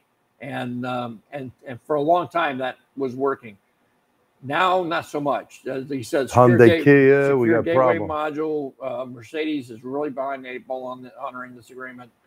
So there's a lot of things going on. What I really want to bring to your attention is currently on the Hill in Washington is legislation called the Repair Act, and it's there primarily to protect consumers' rights to decide who fixes their car, the dealer or you. And if you want to stay in business, then this is something that directly affects me and you. Affects you. So check it out, find out more about it, and take a moment to drop an email to your congressman, your representatives on the Hill, and let them know that you want to see this kind of legislation passed. Because right now it's all on a handshake, and you know how those deals can work. Right. And, being involved with NASTF since its inception, I can tell you, Peter's right. 1 minute, some company didn't want to deal with this, gave us information. Hyundai, Kia, in fact, gave everything for free in the beginning. For the beginning, yeah. And then they just got, maybe new management, who knows? They just got crazy and they want to hold back. And it's like a monkey see, monkey do type thing. Mercedes is not giving information. Oh, well, hey, maybe we won't give information. Yeah. Well, it's they're getting away with it, right? But like you said, it costs, go and write this down, www.november.astf.org. Write that down. When you're done with the webinar tonight, go to that site, sign up, costs nothing. You'll see this page right here, www.nastf.org, free NASTF account. Yep. Go there, free NASTF account. Because these are the guys who are the intermediaries between us and them. They're the ones who are helping fight for us right. Like we talked about earlier with Tesla, they're working with them to get this information out to us. They've been instrumental in getting heavy duty in line with service information and access. And they're the ones who open up the doors here for everything that you're getting currently with the factories. Support them. If your name's on the roster, it just gives them more clout. And one thing I want to add. So, Pete, like you said, very important thing. This is about emissions. Mm-hmm. But don't we have to fix electrified vehicles down the road? Yeah. Right? Well, Ford Motor Company, what did Ford do? They got Ford gas and diesel is still the old Ford Motor Company. Ford Electric is a new company.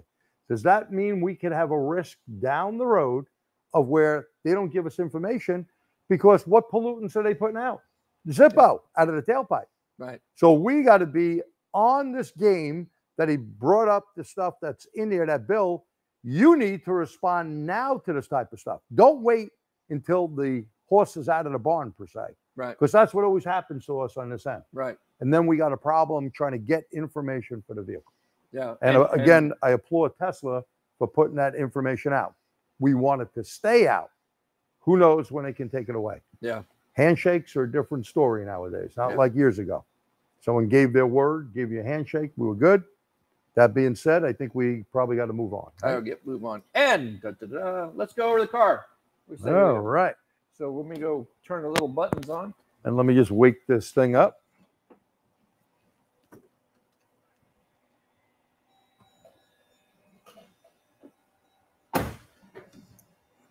And when you get by, you slide that over. Well, all right. Yeah, just snooze that. Yeah. Snooze. All right. So if you're familiar with Snap-on tools, this is the home screen of their tool. This is the Zeus that we're using today. And like we said, when we're going to start off with a check engine light or drivability complaint, one of the first things I want to do is go to Global OBD2. So we'll kind of tap that. There we go. Then we have our choices, OBD diagnose, start communication. And remember, again, the reason we're doing this because is the global OBD2 across any platform is the same. All right, the same access to information. So, and by the way, some of the information you just pulled up there gave you the VIN. Right, give me the VIN information. I can always use to check that against the vehicle information to make sure that it matches. And then you can see now this is not labeled out necessarily all of them in the mode order, but we do see mode 1 display current data. And we're just going to say where I'm going to start first. If I'm a tech, I'm going to go to trouble, see what kinds of codes in there, right? So and that'd be a good thing to do, right?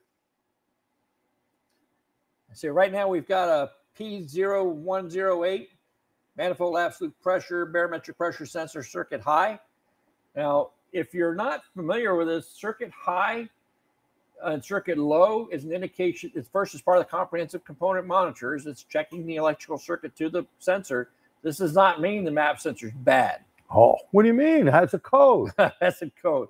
So we're going to sell you a map sensor, Mr. Customer. And it ain't going to fix it. Make the problem go away, right?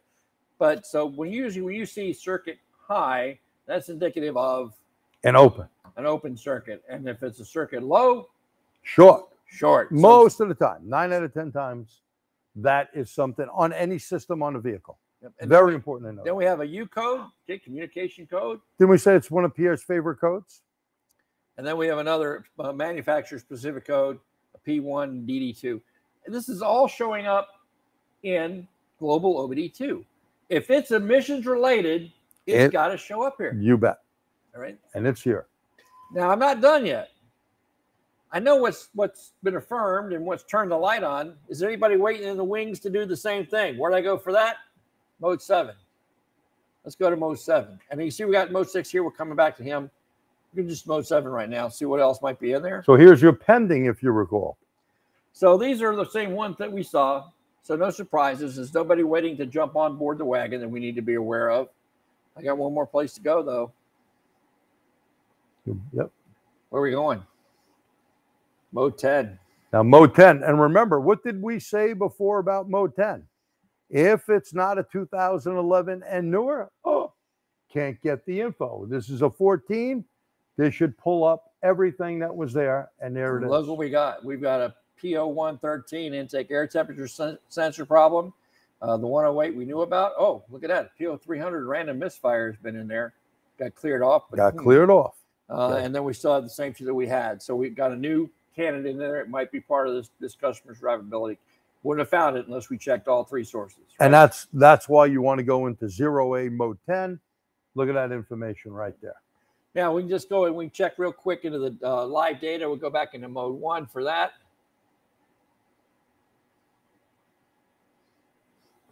And we also want to check readiness. Yeah, we can go and check the monitors. Yeah, absolutely. So now it's pulling up all the data from this vehicle. There we go. Now, a couple of quick notes when you're looking into these data PIDs. As you can see, on a late model vehicle, and you've seen this, they've got a ton of PIDs to select from, right? A bunch of them to select from. Do I need every single one of them to fix the customer's problem? Probably not. But if I leave all of them on there, then I'm going to have to wait for every single one of them to refresh. And the list, like I said before, right? Right. It's going down that list. That's exactly what's going on. The scan tool is making inquiries of the ECM, said, hey, what's that absolute throttle position, partner? And the ECM goes like, oh, let's see, 16.1%. Then the scan tool would, okay, what about relative throttle position? Well, that's 5.9. It's going to go down the list until it's going all the way down the list. So when you're doing your diagnostics, select the PIDs, just the PIDs that you think you need to check the system you want to check. That'll help with the refresh rate. And why is that again, Pete? Was that like something I said before about that RPM when I raced it up? Exactly. It stayed at 700 and took a while to go up there. Then it finally came down. Yeah. That's what Pete's saying. Pick the PIDs. Yeah. Pick the PIDs, 6 of them at the most will give you the best result. Now, here's something else I want to kind of throw at you. I'm going to put in graphs so you can see it a little better. Come on there. Intake air temperature. We saw the code for that earlier. Intake air temperature sensor. Right now, it's reading what? 78 degrees. Fahrenheit. You know, if you saw that, that's a number that you, hey, that sounds pretty normal. Sounds okay to me. I'm not going to worry about that being out of parameters. But watch this. I'm just going to reach over here and unplug it. So he's unplugging the intake air. And now look at what it did. Minus 40. Minus 40 degrees. Do we see the jump of where we were? And by the way, graphing, in my opinion, is always better because my eyeball can see, whoa, what's that big change? We went all the way down here. Yeah, absolutely. Okay. And I want to show you one other thing while we're still in this particular data list. First, remember that number. Remember IAT unplugged minus 40. Just remember that number. We're going to come back to that. But here's what I want to show you as well. Okay, so it's plugging it back in. Plug it back in. Here's something that's kind of a nice, neat little feature that Snap-on offers. It's called a flag tracker, and I want to show you if I can show you how to use it properly. We're just going to open up the menu and pull Setup, and see now I can actually put in a specific way to track that data pin. All right. So when we're looking at this, let's just say that we want to use a minimum of. And you go to screen, Pierre. We just call it minimum. Let's just say 70, 75. Yeah, if I can get in there. Yeah, use the mouse. Gonna mouse it up. Oh, I got to turn it on first. My bad. So he's gonna put this in a minimal. Let's make it 80. So he's gonna put 80 degrees. 210. Let's make it 200. And we're going to arm it, and we're going to save it. Now you can see I've got this little flag outlined on that data pin. Right up there. Now, you can use this, and we can show it again when we go to the next mode, but you can even use this feature on generic global OBD2 and show that flag as a tracker. But what's nice is, ideally, when we're going to use that tracker, we can use an OB2 as part of a test drive scenario. Okay, so what we want to do here is... And look at, it's in red to tell us there was something there. It highlighted in red rather than the gray, and your flag is up. Yep, well, let's see what happens when we unplug it, see if it comes.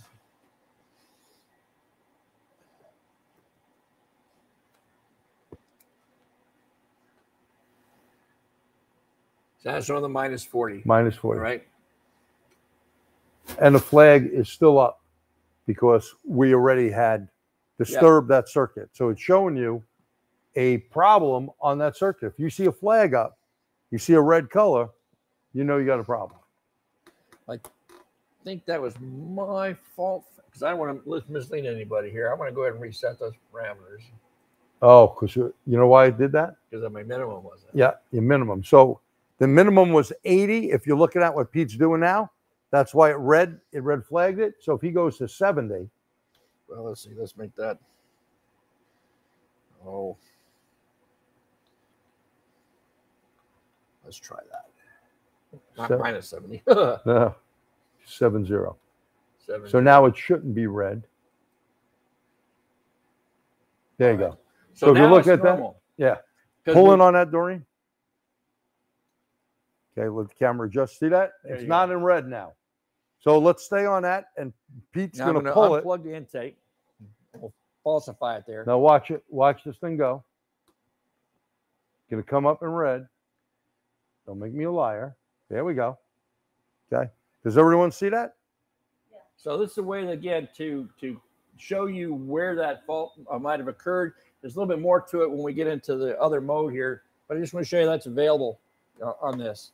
So remember what we said earlier about that intake air temperature being at minus 40 with it unplugged.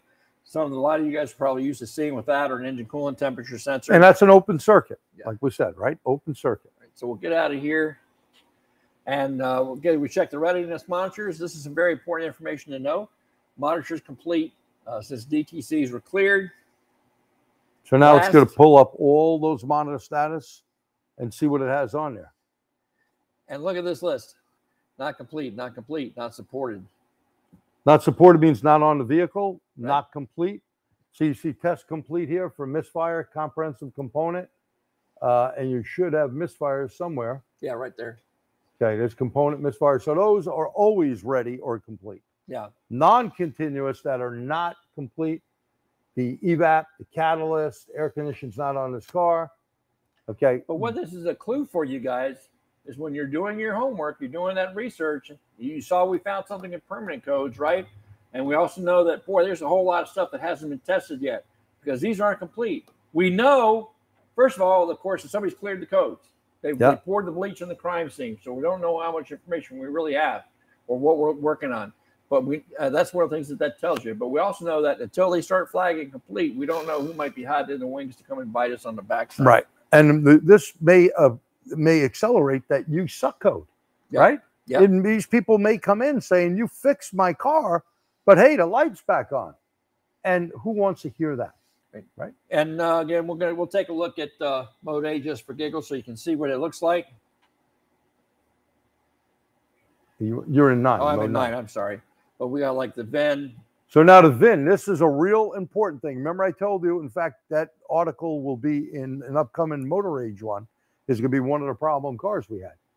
For the simple reason, who would have thought that something like that could make more problems than the one you had in the car? Yeah. You have to look at the VIN.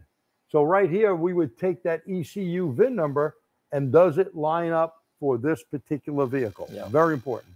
And of course, there's calibrations and all this that you could see here to make sure it's right on that vehicle. Yeah, and a lot more information now on these later model vehicles. If we just look at all that. The newer the vehicle, the more info, no doubt. And let's see, we were in... And we did mode 10, right? We did mode 10.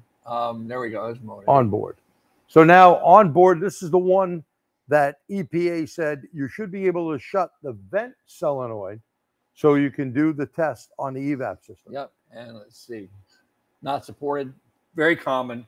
This is common. A lot of the manufacturers did not follow the EPA recommendation.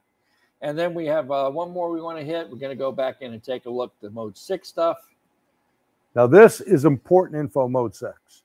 When mode 6 comes up, you want to see if anything's out of whack. Now, when monitors are not ready, mode 6 info may not be given to you or may not be correct. Mm-hmm. And notice here you got a couple of things. You got MIDS, monitor ID, TIDS, test ID, and SIDS, component ID.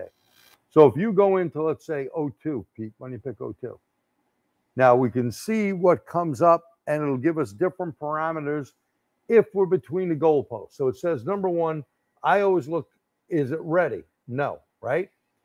O2 cycle enabled, yes. Did it complete? No. And then it would tell you, here's the test results. If you look down here, you got a test results from the ECO. You got a minimum of 00, a max of 00, results not complete because it didn't run the monitor.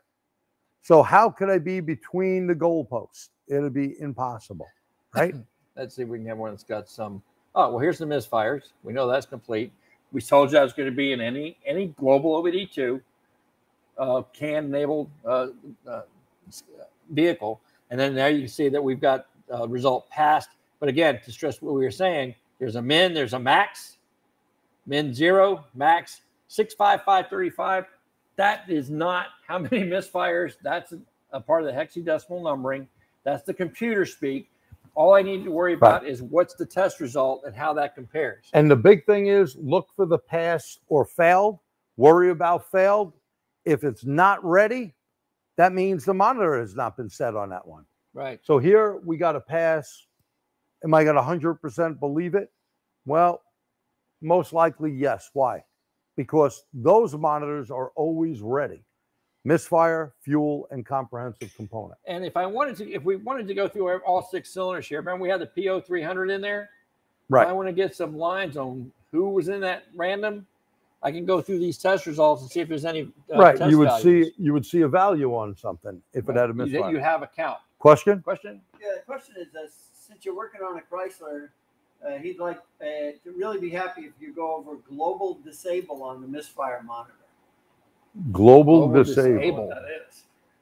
I didn't even seen it here. Yeah. Don't know what global. Monitors, I'm not sure what that is. What's global disable? I'm not familiar with that either. Clarify that for us there, partner. Whoever answered that question. What are you asking there? And I'll be the first one to tell you. We will tell you we don't know everything. No, there's only one person that does. Man above. He ain't here. So He's looking down. But with his connections and the time that we've both been in this side of the business, if there's a question like that that needs to be answered, we'll get the answer for you. So, I'm not familiar with that at all. Yeah. And having been involved with the final ruling of OBD2, my name is in the final document on that. And things like that, I don't have a clue. There's the HS3000, which is the SAE book, the Bible on OBD2. So if you give us more information, I could look it up, but I'm not familiar with it. Yeah, Sorry. we'll have our emails once again at the end of the presentation. So by all means, don't let that hang. Now you got me curious. I'll be like Googling stuff at the hotel room tonight. So, all right. So that pretty much covers it for the global OBD2 side. Again, anything you need for information to handle a check engine light complaint is going to be in here. But if you have access to enhanced, it doesn't hurt to go looking over there. Right. Start here, and the next thing Pete's going to do, this is good for a check engine light, a drivability problem, I mean hesitation, misfiring. Start in generic global. The next step we're going to do is super important. And that next step is we're going to go into the tool. We're going to start communication. But this time we're going to pick a Jeep. Okay. So it's going to go through the system. And by the way, this Zeus is wireless. Tells us make sure you're right on the right VIN. We're going to hit continue. And I didn't get out. Oh, you didn't get out. You're still in generic. Well, let's see. We got to clear that out and go in again. So go into the suite. So here's what he said. Nope, that's not Chrysler has a global disable feature on the misfire. I have found that it sets this in two cases, low fuel, and if the cam and crank. Oh, he's talking about the computer shutting it off. Okay, now we're with you. Oh, yes. Okay. Yeah. I thought he meant on the tool. Right. Yes. Okay. So not only Chrysler, you have Audi, Volkswagen. If the fuel level is too low, you will not see a misfire. There are parameters. Again, that's where the RTFI read the freaking information, because the manufacturer will cut it off. You can get fuel slosh. Fuel slosh will make a misfire. And same with the crank. It's measuring the crank of whether it's an AC crank sensor or a Hall effect. It's if there's a hiccup in it, of course, it will disable it. And actually, there's a few things we're going to show you in a moment that are related to that kind of thing. Certain repairs that you make that you not be aware of, where you have to do some relearns to avoid that problem. It's all about whether the ECM can trust the data. Right. And if for some reason the engineers to determine under certain conditions that the data is not going to be valid for test purposes, then that will disable that. You need crank relearn, cam and crank sync. Yeah. I'd like to add, we don't think of this day to day, but that's why you do a full vehicle scan. Because if you have a fuel sender or a fuel level error code in your dash, it may not run those monitors. It might suspend everything. Pierre brings up a good point. So if your fuel level sender is not sending the right information, well, you may have a full tank, but it thinks you don't. Could be. And if it's too low, well, you may not find a misfire. Always do a complete scan of the vehicle. May not complete the monitors. Right. It thinks it's got less than it's supposed to have. And that's, again, that's what we were saying. The sensors don't necessarily have to tell the truth to the ECM, but the ECM doesn't know that. Right. Well, it'll figure out eventually that something's wrong. If it knew exactly what was wrong, it wouldn't need us. Right? Exactly. It would just spit out what some of these people like to tell their parts buyers. Yeah. That, oh, yeah, it's got that, so this is what you do to fix it. No. We all know that's not the way it is. Yeah. These aren't magic boxes. The ECM gives us a parameter. Say, hey, I got a problem in this particular area, but he wants us to do the final checkout and verification, right? And I want to thank whoever that individual, I can't see this far away, but whoever did do that and clarify it, thank you, because there are turnoffs that the computer does. I thought you were talking about the scan tool doing. I was like, I never heard of it, but thank you again. And so now we're going to go in enhanced mode on this tool for this Jeep. Really nice feature. Automatic ID pops up, tells us exactly what I'm working on. Gives me the VIN, odometer, could go ahead and add the license plate in there. This is where your customer documentation starting, right here. So once we have that all in there, we're going to hit the OK button and display the systems that are fitted. And again, as Pierre's mentioned a couple of times, I totally agree. even if I'm going in after a check engine light, I'm going to do a full system scan if that capability allows me to. Why? Because if there's something in there he's pointed out, maybe you've got low voltage codes, maybe you got a fuel sending, and anything that might affect how the, excuse me, the monitors run or the test capability of the ECM. I want to know that. But do you do visual inspection on your customer's car for safety? Do you check the tires, look at the brakes, check the oil level? Of course we do. That's part of what a professional does for their customer. But today's vehicles are becoming more and more electronic chassis, rolling computers. How do we know what's going on with those? We can't do a visual on them. Oh, yes, we can. It's called a full system scan. So that's one of the reasons I'm going to do that. And while Pete's doing that scan here, you know, oil, like he mentioned, too much oil, too little oil can cause some problems, especially with VVT systems. Variable valve timing is going to cause an issue. Now, look at this. Look at this scan. We're going through systems here. We're on 5, coming across. And when you look at that, well, we got some codes here already. You got some tranny codes there, don't you? Yeah. Okay. So tranny codes can be a problem. Anti-lock brakes. And look at the systems that are good. So now you could tell this customer, hey, the airbag's okay. We see no codes here. The EPS, electronic power steering, which this has a big electric motor on, and it just saved that screenshot. They just saved that record for us. Now, the Snap-on has a nice little feature. I can actually upload it to the cloud. Yeah. Or the Snap-on cloud on my tool, and I can print that out for the customer. I can share it with them by text or email. And it's it's a permanent record, and I don't have to store the paper copies if I don't want to. We do this. We put Dropbox, since it's a Windows-based system, and when we hit save screen, it goes right into all our computers on the system. Cool. And there's other things like that you can do too. But look at this. You got a radio problem, RFH hub, tire pressure monitor, and by the way, legality is there with tire pressure monitor. This is why this became a law to go on the vehicle. TPMS, if you got an issue there, you got to tell them. And look at all these codes, generic and permanent. So mode 10, right?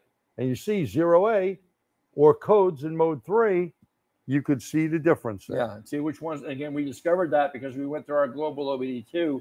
But this is just a nice feature because it's actually going to show it up for us, you know, on the platform. Here in the shop, we use this quite a bit. My guys will jump to this tool right away because it is complete, does it easy. And by the way, why don't we go into resets and relearns for a minute? That's we a talked great about point. that. Yeah. Because watch what you're going to be seeing here. Tire size. Whoa, change tire size. Replace oil, right? Perform wheel alignment. Okay. Replace wheel alignment. Relearn clutch pedal. Replace EVAP. Where's the cam crank? Relearn camshaft position, relearn crank position. If you don't do that, okay, if you don't do that, misfires may not come up on the right cylinder. You may go, oh, I'm on cylinder 5 with a misfire. No, you're not.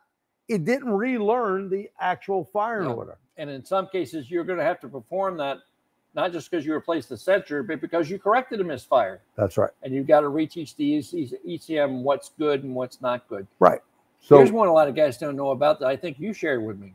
You know, on some of these models now, if you replace an oxygen sensor, you got to relearn the oxygen sensor. You bet. And you will find that in the Snap-on tool. People always ask me, well, gee, did that really work? Yeah, we try it on a tool. If it doesn't, we keep a book here. And don't just complain about the tool manufacturer, but maybe if you send them an email and say, hey, I tried that and it didn't work and I had to do something else. Okay. Yeah. Relearn idle air control motor, a biggie, by the way, especially on these Chrysler vehicles. We've done a bunch of those. Okay. Replace the powertrain control module. These are all resets. Hold it. A great one. Reset. Coming tight on this one. Reset the fuel trim. You see this one here? I'm going to pop on that. Come on. Come up.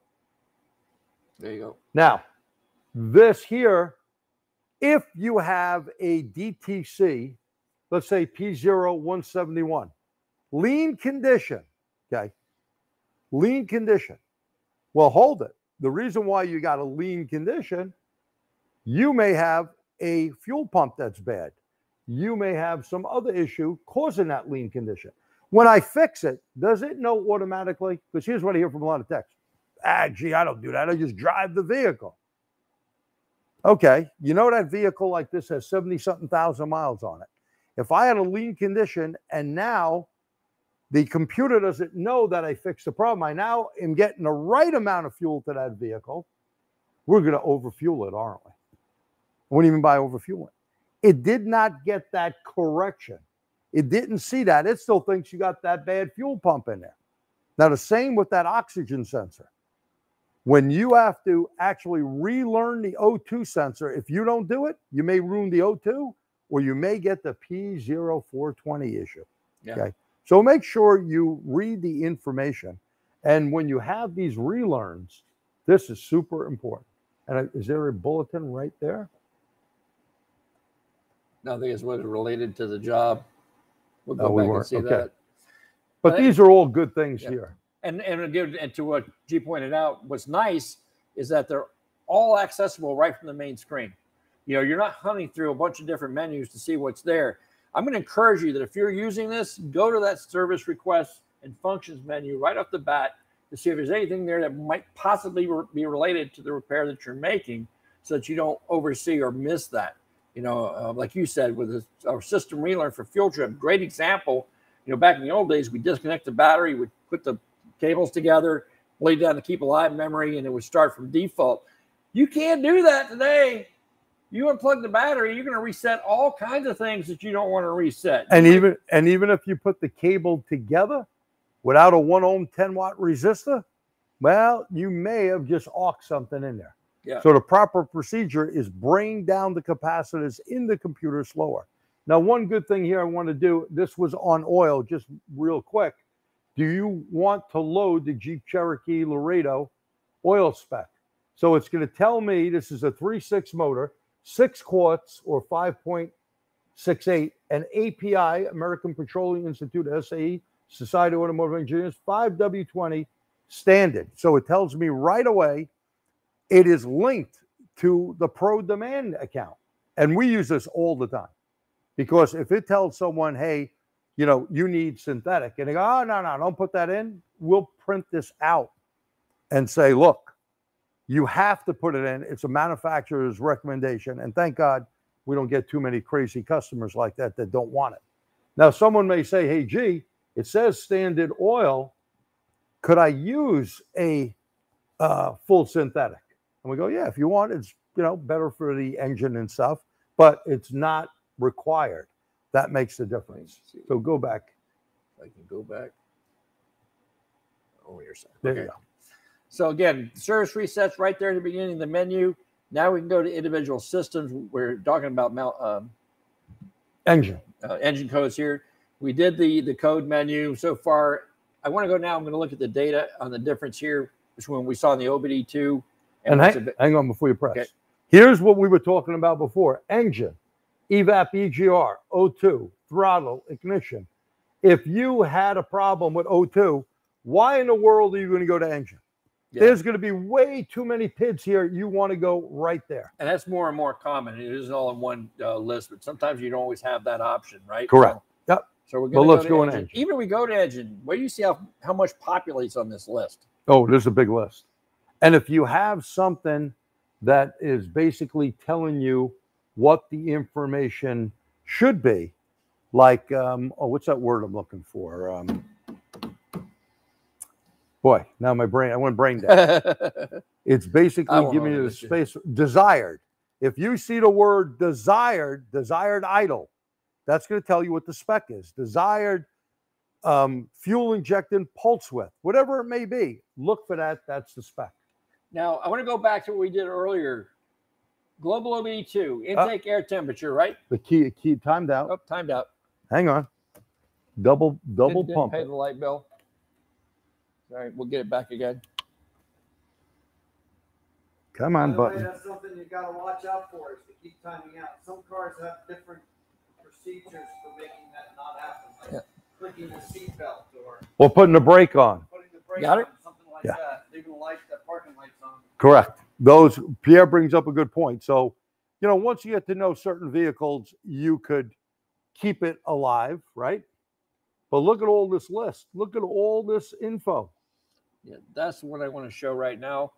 Again, we're still reading what, 78 degrees, which is what we saw in the global OBD2 Same tool. time.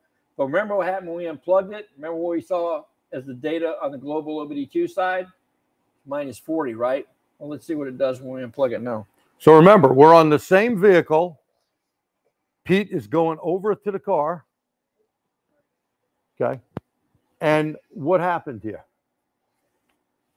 Are we still seeing the same temperature? Look at the top of the screen. 71.59. But hold on. I'm seeing something here being graphed all the way on the bottom. Okay. But this didn't change, did it? Gentlemen and ladies, you know what this is? Or ladies and gentlemen? Oh, it's not the big circus out here or anything. It's not Ringling Brothers, but you know what?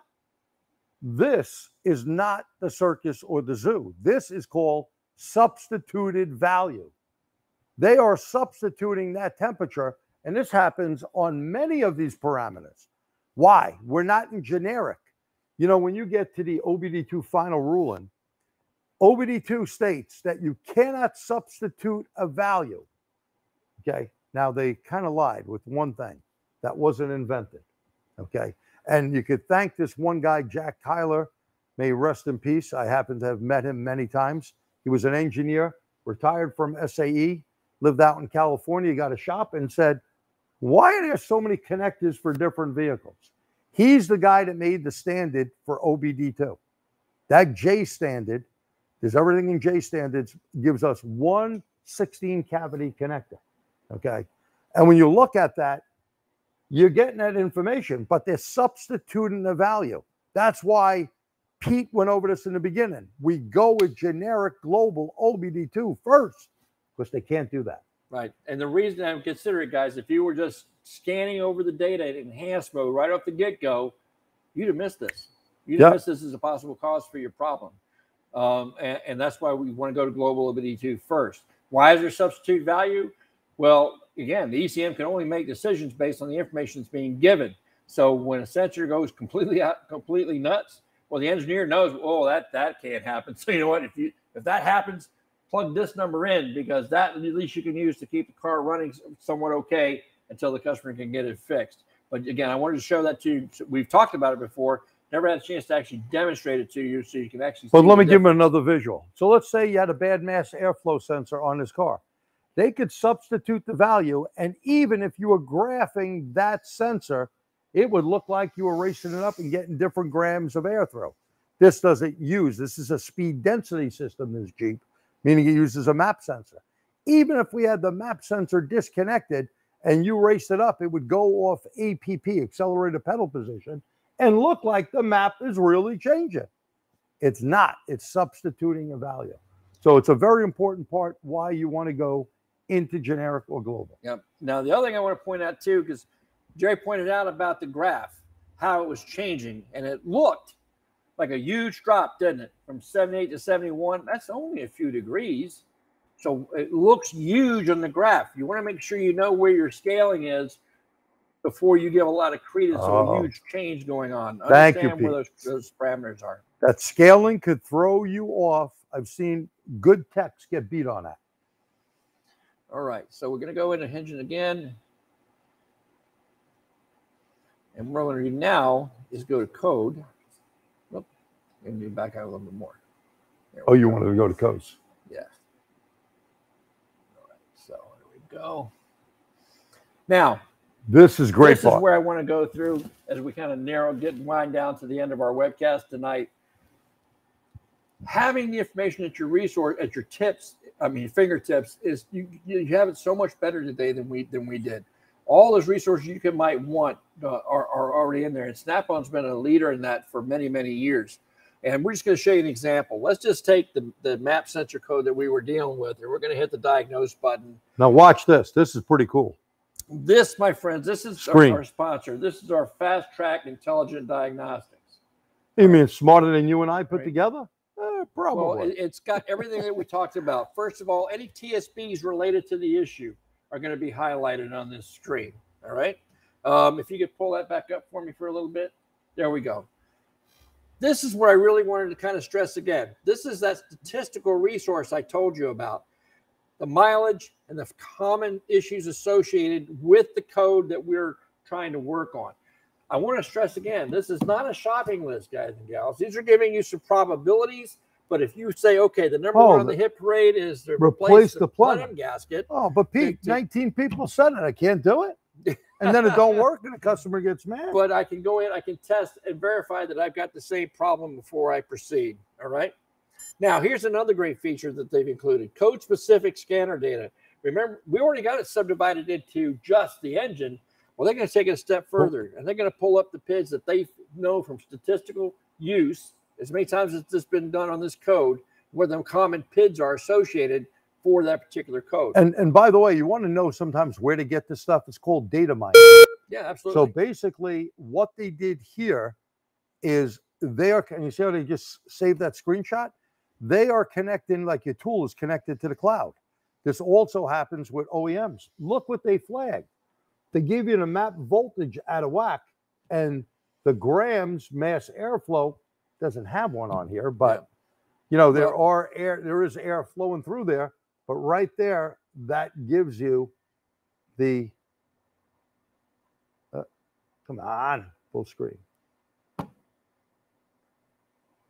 So you can see the difference in that voltage reading right there on that line. Yeah, but what I want to point and to the end of this, back that out just a little bit. With this particular tracker now, to make this work the way it's supposed to work, they automatically will put these flags on the PIDs that are most relative to the problem that you're diagnosing.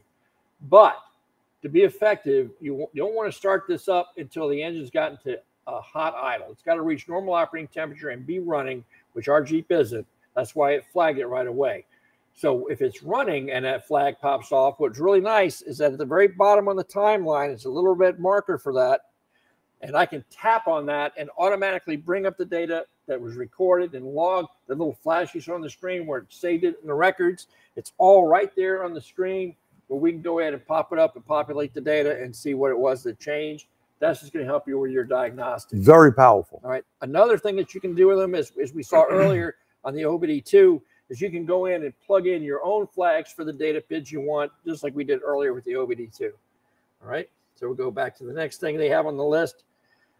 Code-specific functional tests and reset procedures, if there's any. I don't think there really is any here, but you can see we got intake manifold, short-running valve, control state, and some other things that we might want to look at in terms of the all the intake, variable intake, and intake phaser cleaning. If we had a code related to that, we have the memory reset procedures here, functional tests associated. It's all right there at your fingertips. So in case you didn't know which one to pick, Snap-on has the right ones for you to pick. Yeah, here's another one I love because it's tied into their service information. If I want to test that map sensor, watch this. I get the component information. You want to know how it works? There you go. Tells you how it works, tells you what the computer pinouts are. I mean, the connector pinouts are, what they go to. And what the voltage reading should be. Yeah, everything you want right there at your fingertips. If I want to do a test on it with my multimeter, well, you know, the Snap-on has always had some of the best scopes in the business. Yeah. And so their tools from the first Vantage, it's all built in. Yeah, it's all built into the tool. So I can use that or the built-in multimeter. I have the test results I should get, where to connect, and then I can even hit the little button and I can activate the meter on the tool, perform the test, and see the test results. Pretty neat. So that's a really great feature. All right. Oh, out of range signal you had there too. That they can show you, but it's pretty neat. Here's the other we talked about, SureTrack. These are verified fixes related to that data. And there's other related fixes, industry expert information. That's really cool because that comes from you guys who are on the community that are sharing what they've experienced in their own shops right there. So there's great information there. And then we have the OEM repair information. I'm sorry, I would love to show that to you, but I didn't have the login. I apologize for that. But you know, their Mitchell One is part of their family, right? And you know what kind of data that you can get there. So this is just great. All the information resources that you need is right there at the palm. And we use this on the unit we have here. Works great. So we have Pro Demand on our computers, but we also have it linked to our tool. Right. And you can do the same thing. It's not some special hocus pocus. Really good stuff here. And I guess we're near the close to the end. If there's no we got question. a couple of little things that we want to share with you. We'll come back over here. Give you a click. Oh, you got your clicker? There you go. Got my clicker. First of all, any questions, first of all? Or comments. Or comments, yeah, that you want to throw in there. Did you guys get some good info, you guys and gals, out of this? Hopefully a couple of helpful tips. And stick around because we're not quite done yet. So I just want to throw that questions in there in our emails one more time. Make sure you can get that information. Anything, Pierre, on questions or comments? No? Well, not really relevant. Come back and forth. Okay. That's all right. That's cool. If you do have one coming up later, that's where you can reach us. Yep. Want to say again, thanks to our sponsor, yeah. Fast Track Intelligent Diagnostics from Snap-on. And I know we featured their stuff here tonight on their tool. Obviously, they're the sponsor. They're making this happen for us. But they're not alone in this endeavor. A lot of manufacturers are going to these type of resources available right there at your fingertips. Right. And for real, we really use that in the shop. Oh, yeah, yeah, all the time. It's, besides other tools, but we do use the Snap-on tool every day, every single day. Want to throw out a little plug here for our upcoming training event on October 15th. We're going to be in Rosemont, Illinois for a day-long training conference at the, Embassy, I think? Yeah, I think it's Embassy Suites. Yeah, it's all information's on the website. You can see it at accelerate-conference.com. Now, if you get in before June 30th, it's only $150 for this day-long event. Now, I'm going to tell you what, guys, to see this man teach you don't want to see for $150, you want to see him, is a value. Okay, I mean, in all seriousness, he's one of the best trainers in the business. Been a nationally renowned trainer for years, even before I met him. He's worth that money all by himself. I'm going to be there. Yeah, he's worth the money too. But that's not it. You're going to get him, me, Scott Brown. Scott Brown. Oh, he's got some great stuff on these emerging technologies, yeah, man. He is one smart dude. Really dude. Want to see that. Good friend. And then our new technical editor, Brandon Steckler. He'll be there. Yeah, so that I know an article too. This is a forfer. Yeah. This is a forfer. So you get in before June 30th, man. $150, that's a deal. And that's not all you're going to get for that money. TST code 2022 to get that discount. TST 2022 to get that $150. Get in, the sooner the better you get in. Reserve your seat. And yes, you can shake hands with us, at least with me. I don't have a problem with that. I'm not going to use one of those band things where you got to stay far away, but I'm all good with it. Will the Accelerate, will that be online? No, this is only live. Got to be there. Got to be in it to win it. And I don't believe they're recording it. I don't know that I recall. Yeah. So you got to be there live. All right. So with that said, again, thanks so much for hanging out with us tonight. We really appreciate it. We hope that you found that your time was well spent. So to that end, we do have one more favor we'd like to ask of you before you go. If you learned something tonight, if you're going to walk away or sit away or stagger away from here. Hold it. We got to catch up if they're doing that. A little bit more than what you came here with. Do us a favor, type a Y in the chat and let us know. If you thought we missed the mark, then tell us. We know it's the only way we're going to get better and do these things for you. Type an N in there. And while you're giving us that feedback. So why if we were good and if we sucked? And that'll kind of cover the spectrum there. And then, again, we're here for you. Yeah, I spent 30-odd years in the trenches. G still runs a successful shop. He's still getting his hands dirty. You know, we know what it takes to make a living in this business. We know how hard it is to make a living in this business. Yeah. You need the training and information even now more than ever. And that's what we've always tried to do over the last decade plus that we've been offering this content to you. Again, take advantage if you're new. A lot of you guys are new. Take advantage of the content you're going to find in that Motor Race Training website that you're watching this on. Go to the TST seminars page, both on YouTube and their website. Tons of resources there. Some great instructors over the years. More than you can. I mean, they'll keep you busy. If you want to watch videos, forget the TikTok and the dances and the kitty cat videos. You know, do yourself a favor. I do like those pussy cats. They're very nice. So I have a whole bunch of cats. Spend your time is going to feed your mind and expand your professional skills. check out those resources. I see the comments again. Thanks so much. Thank you. Really appreciate it. And We do. With that said, y'all have a great night. Yep. And we'll see you again in July. Thank you so much. In session, right? You can leave that. Wait.